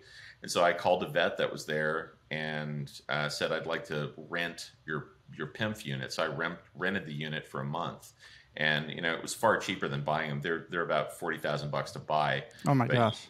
Yeah, they're pretty expensive, but you can rent one for a couple $100. So I rented it and just used it the whole time. And I think that was the single biggest needle mover. And then right behind that was the very small embryonic like stem cells. That I think is great, because those things they're really interesting to me, because there's still a lot of conjecture over whether or not they're viable, but kind of my own personal subjective experience is they're phenomenal. Basically, you pull your blood, you centrifuge it down, you separate out the PRP, and then inside the PRP, you have all these growth factors that everybody's aware of, but you also have these things called very small embryonic-like stem cells, and they're embryonic-like because they're pluripotent, which just means that they can differentiate into anything. But they're quiescent, which just means they're dormant until you activate them, and you have to activate them with some sort of hormetic stress, whether it's cold shock therapy or light. The best activation I've seen is with lasers, right? Mm-hmm. So I've heard really good things about lasers. It's fantastic. Yeah. So in my lab, I developed this thing it's kind of a combination of a couple. So we call it cryophotonic activation of V cells. And so that's what I would do, is I would have a phlebotomist come in, we'd pull the blood, and then we do this cryophotonic activation, isolate them, and then re-inject them. Very cool, man. Yeah. And I did 6 cycles of that over 7 weeks. And I think those two things were probably the 2 single biggest needle movers. That's very cool. Yeah. I mean, the proof's in the pudding, right? I was up and walking at just a couple of weeks, and I mean, not well. And it was hard, but by the 9-week mark, I had the full clear from the orthopedic surgeon who I went in a wheelchair for good form. And he looked at my x-rays that day, and he goes, "So honestly, are you in the chair just for me?" And I was like, "Nah, I kind of sort of use it some." That's so cool. Because at the 9-week mark, I was able to get up and just walk around, which was awesome. That beat the hell out of 12 weeks before you can put any pressure on it to start doing any sort of physical conditioning. Totally. I mean, at the 12-week mark, I was walking around carrying my backpack, doing everything I normally do. So it'll probably be a couple weeks before I'm back on my bike, but that'll Yeah, for sure. I'm going to bookmark you there real quickly. Okay.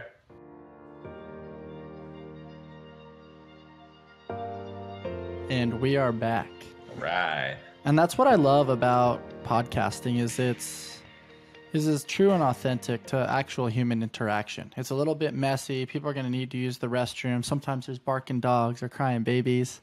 And that's just part of, navigating like a real conversation. It's not fabricated and, reading off of a teleprompter. And so I just think it's important for our audience to take that into consideration, Have you ever done that? I did a thing and I had to read off a teleprompter. It is the weirdest thing. Like, yeah, it's rough.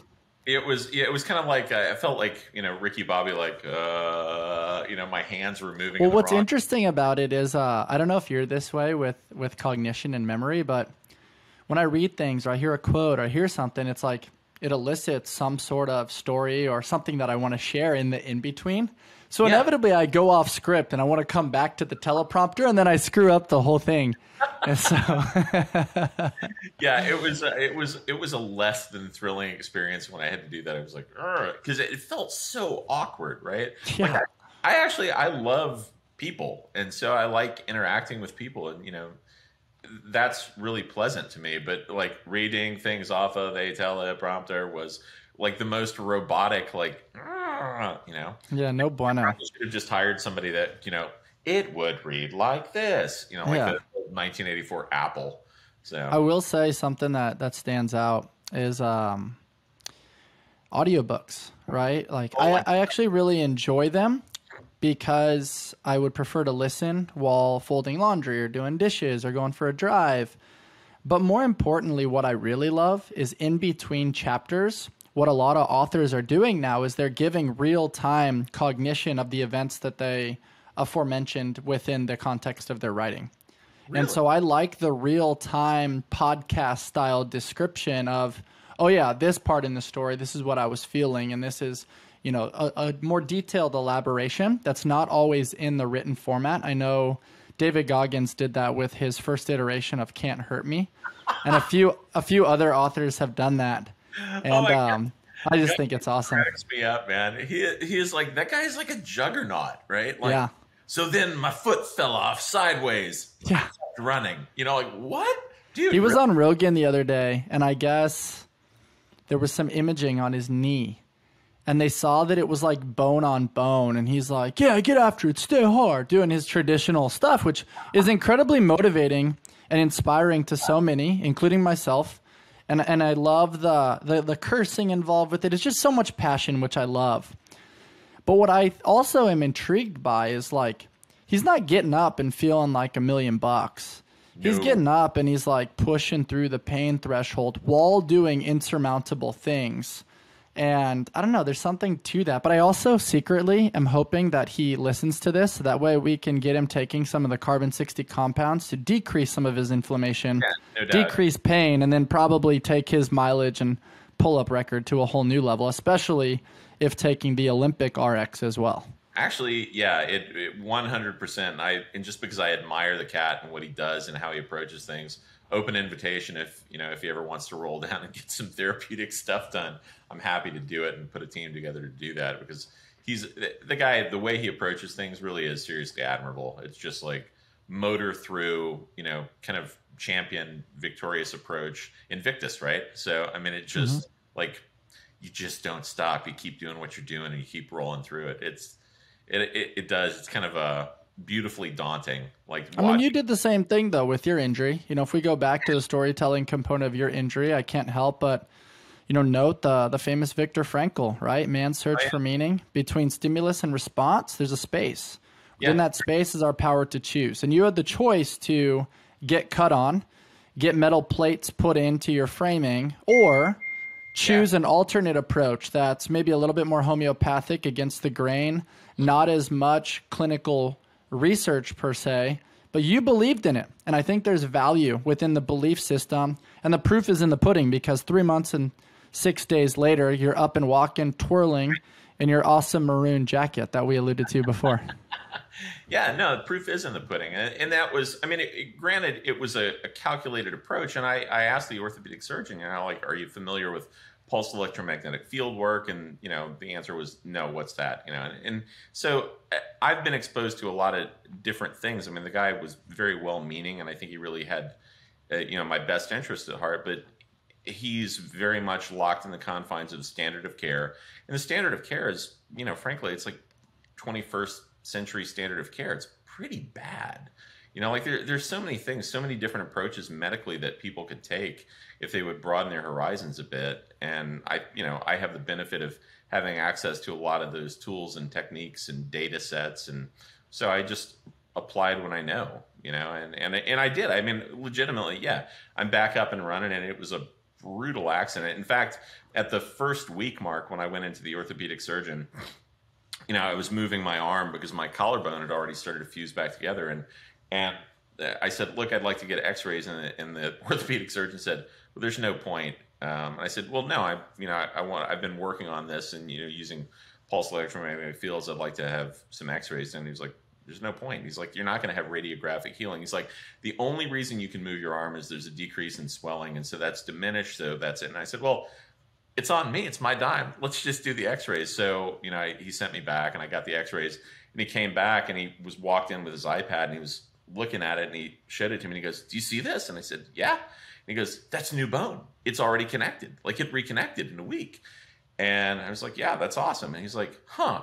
And actually what he said was, he goes, well, I guess you are smarter than the average bear, you know? And it was just like, but it's not really. I mean, it was different because he just hadn't heard it, but that was in keeping with all of the studies that I had looked at and what people's expectations, had been. Like in about a week, you're going to see some moderate bone growth and reconnecting. And luckily enough, it actually connected in the right spot. Downside was because my leg was out of commission and I was using crutches, at the second week, and I was trying to get around with a broken collarbone that was only partially mended. I re-broke the collarbone, which was less than thrilling when that happened.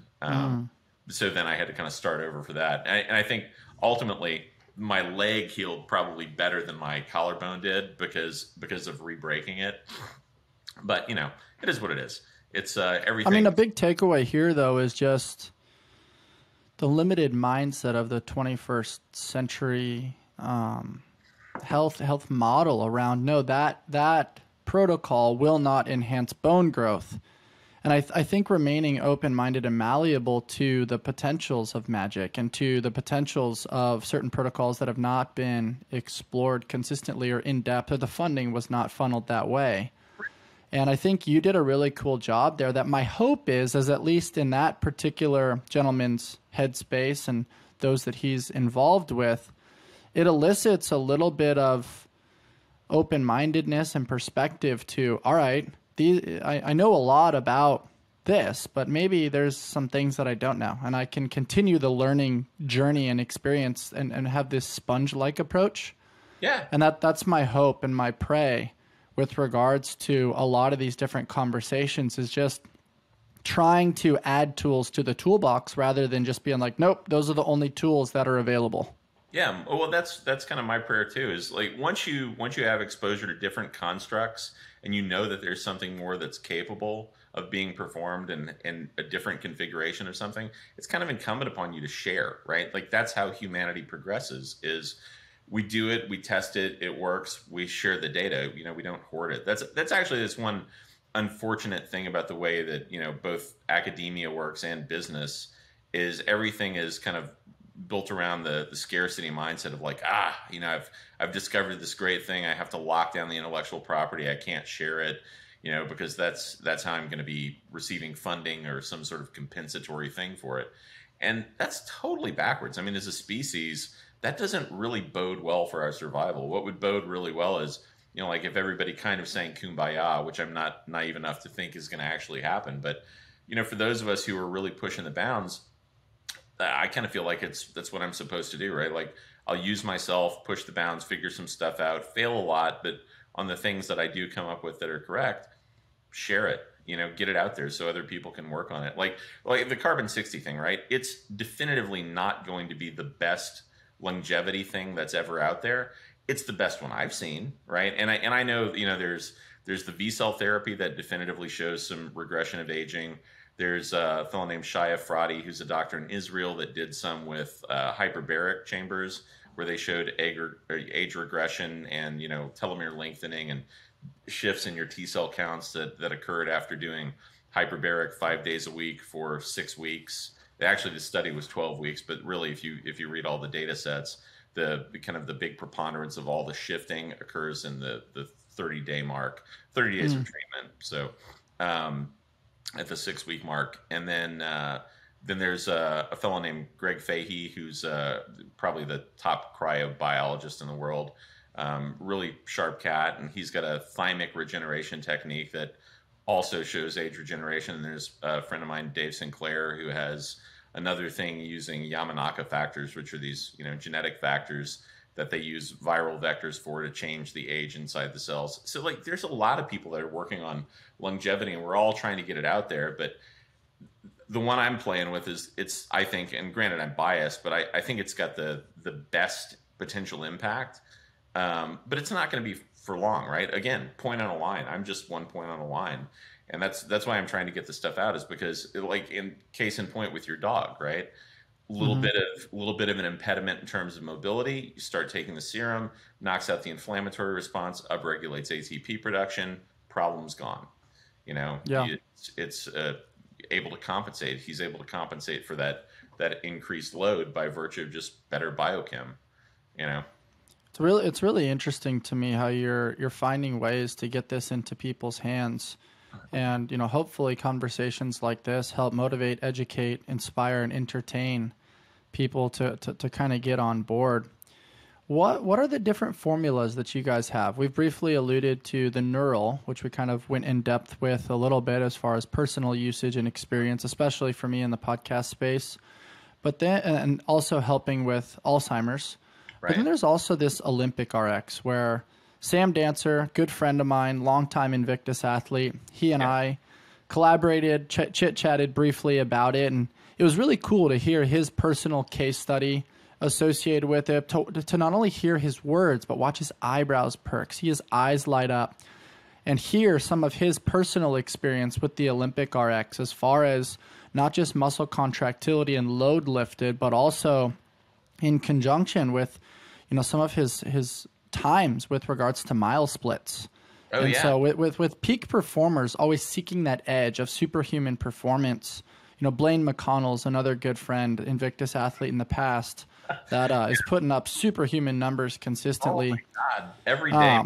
Blaine stuff. These are fun friends of mine that I we chit chat briefly about it. I see him posting about it, and hopefully we can get this stuff into other people's hands as well. But obviously high performers, these aren't guys bottom of the barrel just screwing around in a 24-hour fitness. Like, these are guys that are top notch within their field.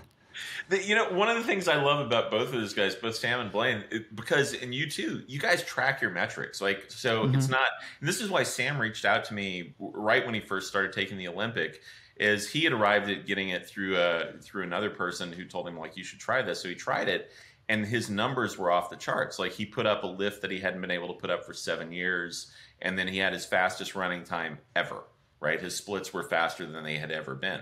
And so he reached out to me like almost instantly and said, "Is this legal?" And I said, "Yeah, it's totally legal." And he ran all the traps. We reached out to Curtis from the CrossFit drug testing team and the USADA team, and saw that it's all drug-free, sport approved, and there's no banned substances in it. So I was like, "Whoa!" We were all jaw dropped. Yeah. Well, the thing is, it's kind of like if somebody dropped a bunch of bicycle parts in front of you and you built the thing, and instead of the front wheel, you put the sprocket there. That's kind of how a lot of, sports science stuff fares right now, and a lot of, nutraceuticals and things like that. It's sort of close, but it's not really like the right configuration. And I think one of the things that's good is we've actually got a really legit configuration of how the macromolecular stuff is set up, right? Like there's a buffer solution that delivers it, and different lipids are used to deliver different components. That's why the base lipid for neural is different than Olympic, right? Because it distributes differently in your body. One's metabolized in your GI system, one goes to your liver, fractionates and becomes beta hydroxybutyrate. Like, they all use the body's kind of brilliance to parse out the different components where they need to go. And so if you build the bicycle the right way with those parts, you have a cool bike, right? If you build it the wrong way, you have this kind of broken contraption. It doesn't move right. And I know, like, when Sam reached out, he was kind of blown away because his numbers were just on day one after taking one dose were off the charts. But it's literally just straight up better biochemistry, right? So instead of kind of working from the outside in, I'm working from the inside out. I take the cells and I modulate intracellular output from the mitochondria up, right? So the mitochondria start pumping out these crazy numbers of ATP enhancement, nixing their own oxidative load and their inflammatory response, and literally everything functions better. So the cells function better, then the sarcomeres function better inside the muscles, so you get better contractile reactions. And all of that actually is a dose-dependent function. So you can do these, like, and I've told all of you guys about this, because all of you guys are top performers. You actually have to limit your own performance because you can kind of elicit these muscle states that aren't natural, right? Like your muscles will fire fully. Normally your brain downregulates your sarcomeric firing to 25 to 30% of capacity. But if you dope yourself fully, like if you completely imbibe the cells with a lot of this, you can bypass that function, and the term is super precipitate the skeletal muscle actomyosin, just meaning that you can fire everything in one shot. So it's on you to say, like, oh, I want to fire 50% of my muscle fibers, or I want to fire 60%. And if your normal deadlift is 500 pounds, well, legitimately you can do 1,000 pounds. Now, should you? Hell no. Because your tendons and your ligaments are not designed to do that. It's the equivalent might take a toll. like having access to what you'd experience from fight or flight, right? It's like as if your body had just completely blasted itself with adrenaline. You have the same capacity, but you don't want to do that, right? So it puts it more under your own control, which is, I think, kind of one of the coolest things about it. So like the Olympic serum, it distributes throughout most of your skeletal muscle. And so that gives you a different capacity, and it also drops inflammatory response systemically. Neural goes to the brain, and then the other components. There's one for longevity that hasn't actually been released. I know you've taken that, and that the same thing. That is in a different lipid profile, so that it upregulates stem cell production, and it's got a compound in it called urolithin A, which triggers mitophagy, which is just, you don't necessarily want to trigger autophagy. Autophagy is where your body kills the cells off. And that's a very expensive way to do things. It's kind of like saying, oh, the car needs new spark plugs, throw away the car, right? I mean, that's preposterous in that analogy. But when you trigger large scale autophagy, that's really kind of what it is. It's better if you trigger mitophagy and you go in and go like, all right, cool, let's swap the plugs. So you swap out the mitochondria and then you use like PQQ or quinolone to upregulate the production of those things. And you just build a basic better body from the inside out. And so the other formulas are, like there's one that's called Elixir, which it's just an organic fraction of coconut oil that's bound to C60. And it's beautiful. It's like this gorgeous purple color, which I wish I had some handy. I'd show it to you because it looks fantastic. But those are the bases that I use to build the other products. And so it's kind of using the body's own innate intelligence to say, okay, what am I trying to do here? Like if I'm trying to upregulate stem cell production, I have to use these compounds in this configuration to get the body to do its thing, right? You give it all of the tools, and with all the tools at its disposal, it will do whatever you're trying to do.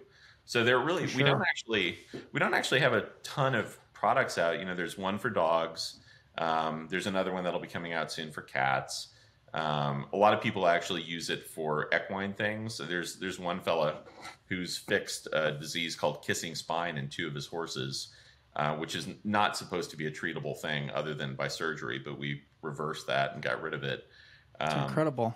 Yeah, it really is. Actually, that's the thing is, I mean, me too. Not only do I get to play with this stuff, but I'm playing with it because it's intriguing. Like I'm lucky that I'm on the front lines because I actually get to see all this stuff. And I've played with a bunch of other cool stuff. Like there's molecular hydrogen is really neat. The hyperoxygenation tech is really cool. Some of the quantum tech I'm playing with is really cool, but still the best thing I've seen so far is still this, the C60 stuff. I'm hoping that at some point in the very near future, maybe couple of years, I'm able to drop the cost of it, because it's still, even buying in huge quantities, it's still, roughly like $40,000 a kilo. So Yeah. that's, it's really crazy pricey. Yeah, it's expensive for sure. It is, What but is it about like combining it with a ketogenic diet?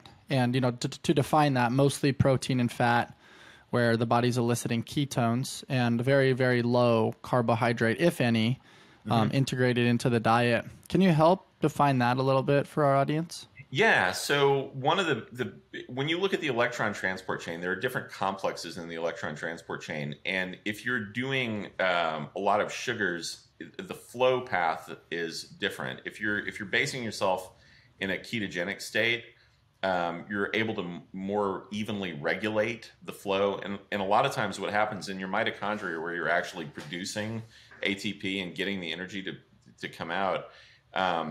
You'll push through the complex really quickly, and that's not so good. What you actually want is the C60 wedges in the mitochondrial membrane and forms an oxidative buffer. And if you couple that with something that puts you in a ketogenic state, what you end up with is a cycle where you actually recapture some of the lost electrons. And so between the balance of electrons and protons, you actually are enhancing the system. So in ketosis, you end up with a much better process. We have a thing called keto new, which does that. It's a ketone ester combined with a serum that's really similar to the neural, and it does exactly that. It forcibly puts you in ketosis so that you don't lose things in the electron transport chain. You recycle them. So you build up this kind of buffer on the front of the mitochondria, where normally it would be expended or it would oxidize and cause damage, like singlet oxygen production. And instead of losing it or having detriment from it, it actually recycles it until you process all of it through. And interesting. Would you recommend that highly competitive athletes that, typically are utilizing high doses of carbohydrate for fuel and, some of the anaerobic components of their sport, integrate more of a ketogenic diet when combined with these things? Or would you say this is more for health and longevity and decreased inflammatory biomarkers? Both. I think ultimately we're going to see a shift towards really hardcore competitive athletes. You probably using things like this in combination with ketogenic diets. I mean, I can tell you from working on the cancer front, the difference is remarkable. And sometimes it's a lot easier to see the contrast in a physical system when things are marginalized. And the people that I've worked with that have cancers, they're very marginalized, and you can see a huge shift in their performance and their quality of life and their output and their energy levels far easier than you can in somebody who's healthy, right? Like in a person who's healthy, your body kind of buffers it. In a person who's super marginalized or is going through chemo or something like that, when you put them in ketosis and then you bump them up in terms of energy production with some of this stuff, it's literally a night and day difference. And I actually get texts. I had one today. I get text messages about that kind of stuff every day. In fact, I have a cookbook that kind of outlines the whole protocol. That's a keto cookbook that you can get on Amazon for that very thing. I'll send you a copy. It's great. It was written by. I definitely want to check that out. Something you and I have also discussed a little bit is this deuterium depleted water. Will you touch on that a little bit and kind of define it and how it fits within kind of the protocol of the C60 serum, the ketogenic diet, and then the deuterium depleted water? Yeah, so deuterium, for those who don't know, like when you talk about H2O, just standard water, the H is protium, right? So there's one proton, one orbital electron. Deuterium is a proton, a neutron, and one orbital electron. So it's got twice the mass of water. So when your body takes in water, it processes it. It actually breaks it down and reprocesses it so that it's in a form you can actually utilize. And your mitochondria have these little nanoscopic rotors that actually spool at about 9,000 RPMs, and they're kind of weighted based on the atomic mass of the hydrogens that come in. And so I always liken it to, like, if you're processing something like returning tennis ball serves from a tennis ball cannon, and you're just lobbing serves back and back and back, and then a ball comes across that's filled with lead. When it hits your arm, it's like hitting one of those rotors. It damages the rotor or slows it down greatly, and it nixes energy production. And so there are about, I don't know, probably 700 or 800 different studies on the effects of deuterium depleted water on cancer. And I'd recommend anybody go out and read them.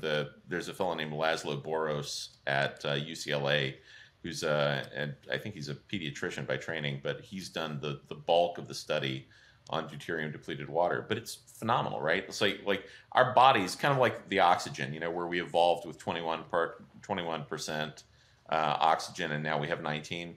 Well, our bodies evolved at a pretty consistent rate of about 130-ish, 134-ish parts per million deuterium.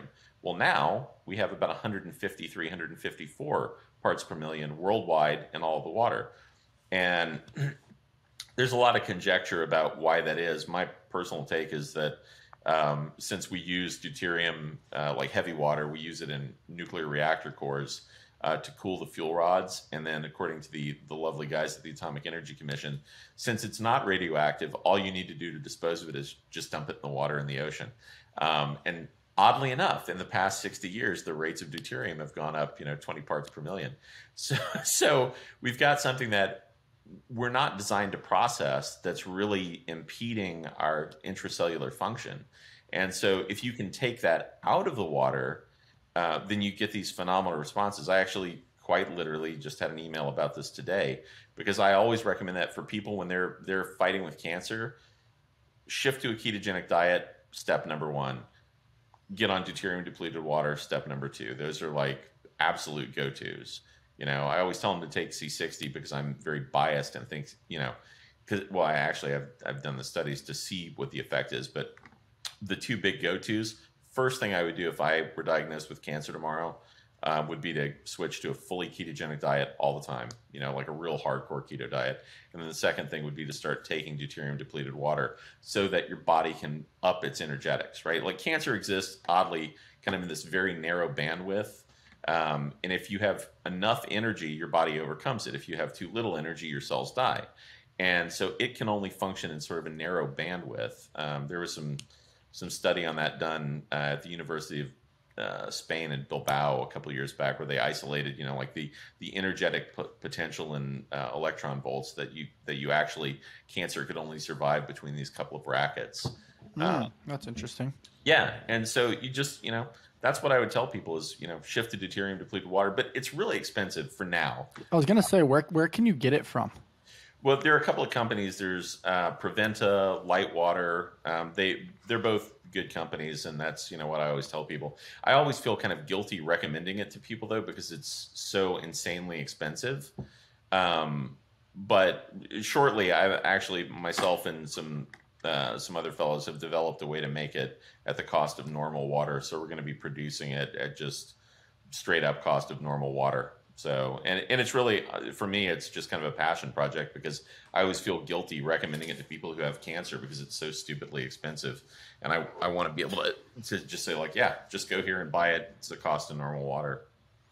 And this is what I love about you, man, is you're creating lower barriers to entry to, help people. And it's real. It's not, funneled by dollars and cents or notoriety or significance. It's just around, cancer has been a big problem for a really long time. Here's some tools to help you navigate a really, really hard thing. And well, I mean, seriously, like if you had cancer and somebody else had a pivotal key to the information that could really help you, I would hope that they would share, right? And that's kind of like, I have a special skill set, and so I kind of feel like it's very much incumbent upon me to share that knowledge and try to help where I can. I mean, you got a very fixed amount of time on the planet, right? So it's not like I have hundreds and hundreds and hundreds of years to do this. I mean, even though I've pushed the longevity curve, and hopefully, we'll know in 50 years if it worked. If I'm still bopping around when I'm over 100, feeling super spry, then it jived, But in the meantime, I really do believe that we're here to help one another. Pushing the needle, man. Yeah, there you have it, guys. That's it. A little peek behind the curtain with an incredible innovator, an inventor, a biochemist, a pharmaceutical developer that's so full of kindness, innovation, practicing the art of safety third, as you heard through his miraculous story of just healing himself after a very traumatic motorcycle accident. and, finding ways to help people navigate cancer, educate, motivate, and inspire through the carbon-60 compound. Ion, it's been such an honor connecting with you today. Are there any last-minute thoughts that you'd love to share with our community as to, some of the cool things that you're up to? Yeah, actually, the one thing I would recommend, just because it was very transformative to me, is there's a fellow named David Hawkins who wrote a book called Power versus Force. And I think that was probably like the single most transformative thing I've ever read. Truly brilliant. He was an MD, PhD, and just a genuinely smart guy. I would not actually buy the book and read it. I would get it on Audible and listen to it. There's just something kind of crazy soothing about the guy's voice. Like you want to listen to him, and he's just like this kind of jovial old cat who just makes you kind of joy filled just to listen to. But it's a brilliant work, and it reframes a lot of, I think, what we experience day to day, but it also really expresses like human connectivity and how we're all intrinsically linked, and sort of what's really called upon for us to do and to help with everybody else. And so, yeah, I'd just say, closing words, be kind, and, not as a platitude, but truly just like help where you can. And everybody's got special talents. Just use your gifts, for the benefit of everything. So that's it. For sure, man. Anytime you find something isolated by itself, it's usually connected to everything else in the universe. Yeah. Well said. Very well said. It was an honor connecting with you. Thanks for doing this, man. We'll absolutely have to do it again. There's so many iterations from the first time I spoke with you to now that I want to continue to share those with our audience. And I know you're always pushing the boundaries and asking deeper, more meaningful questions. So we'll definitely have to do this again.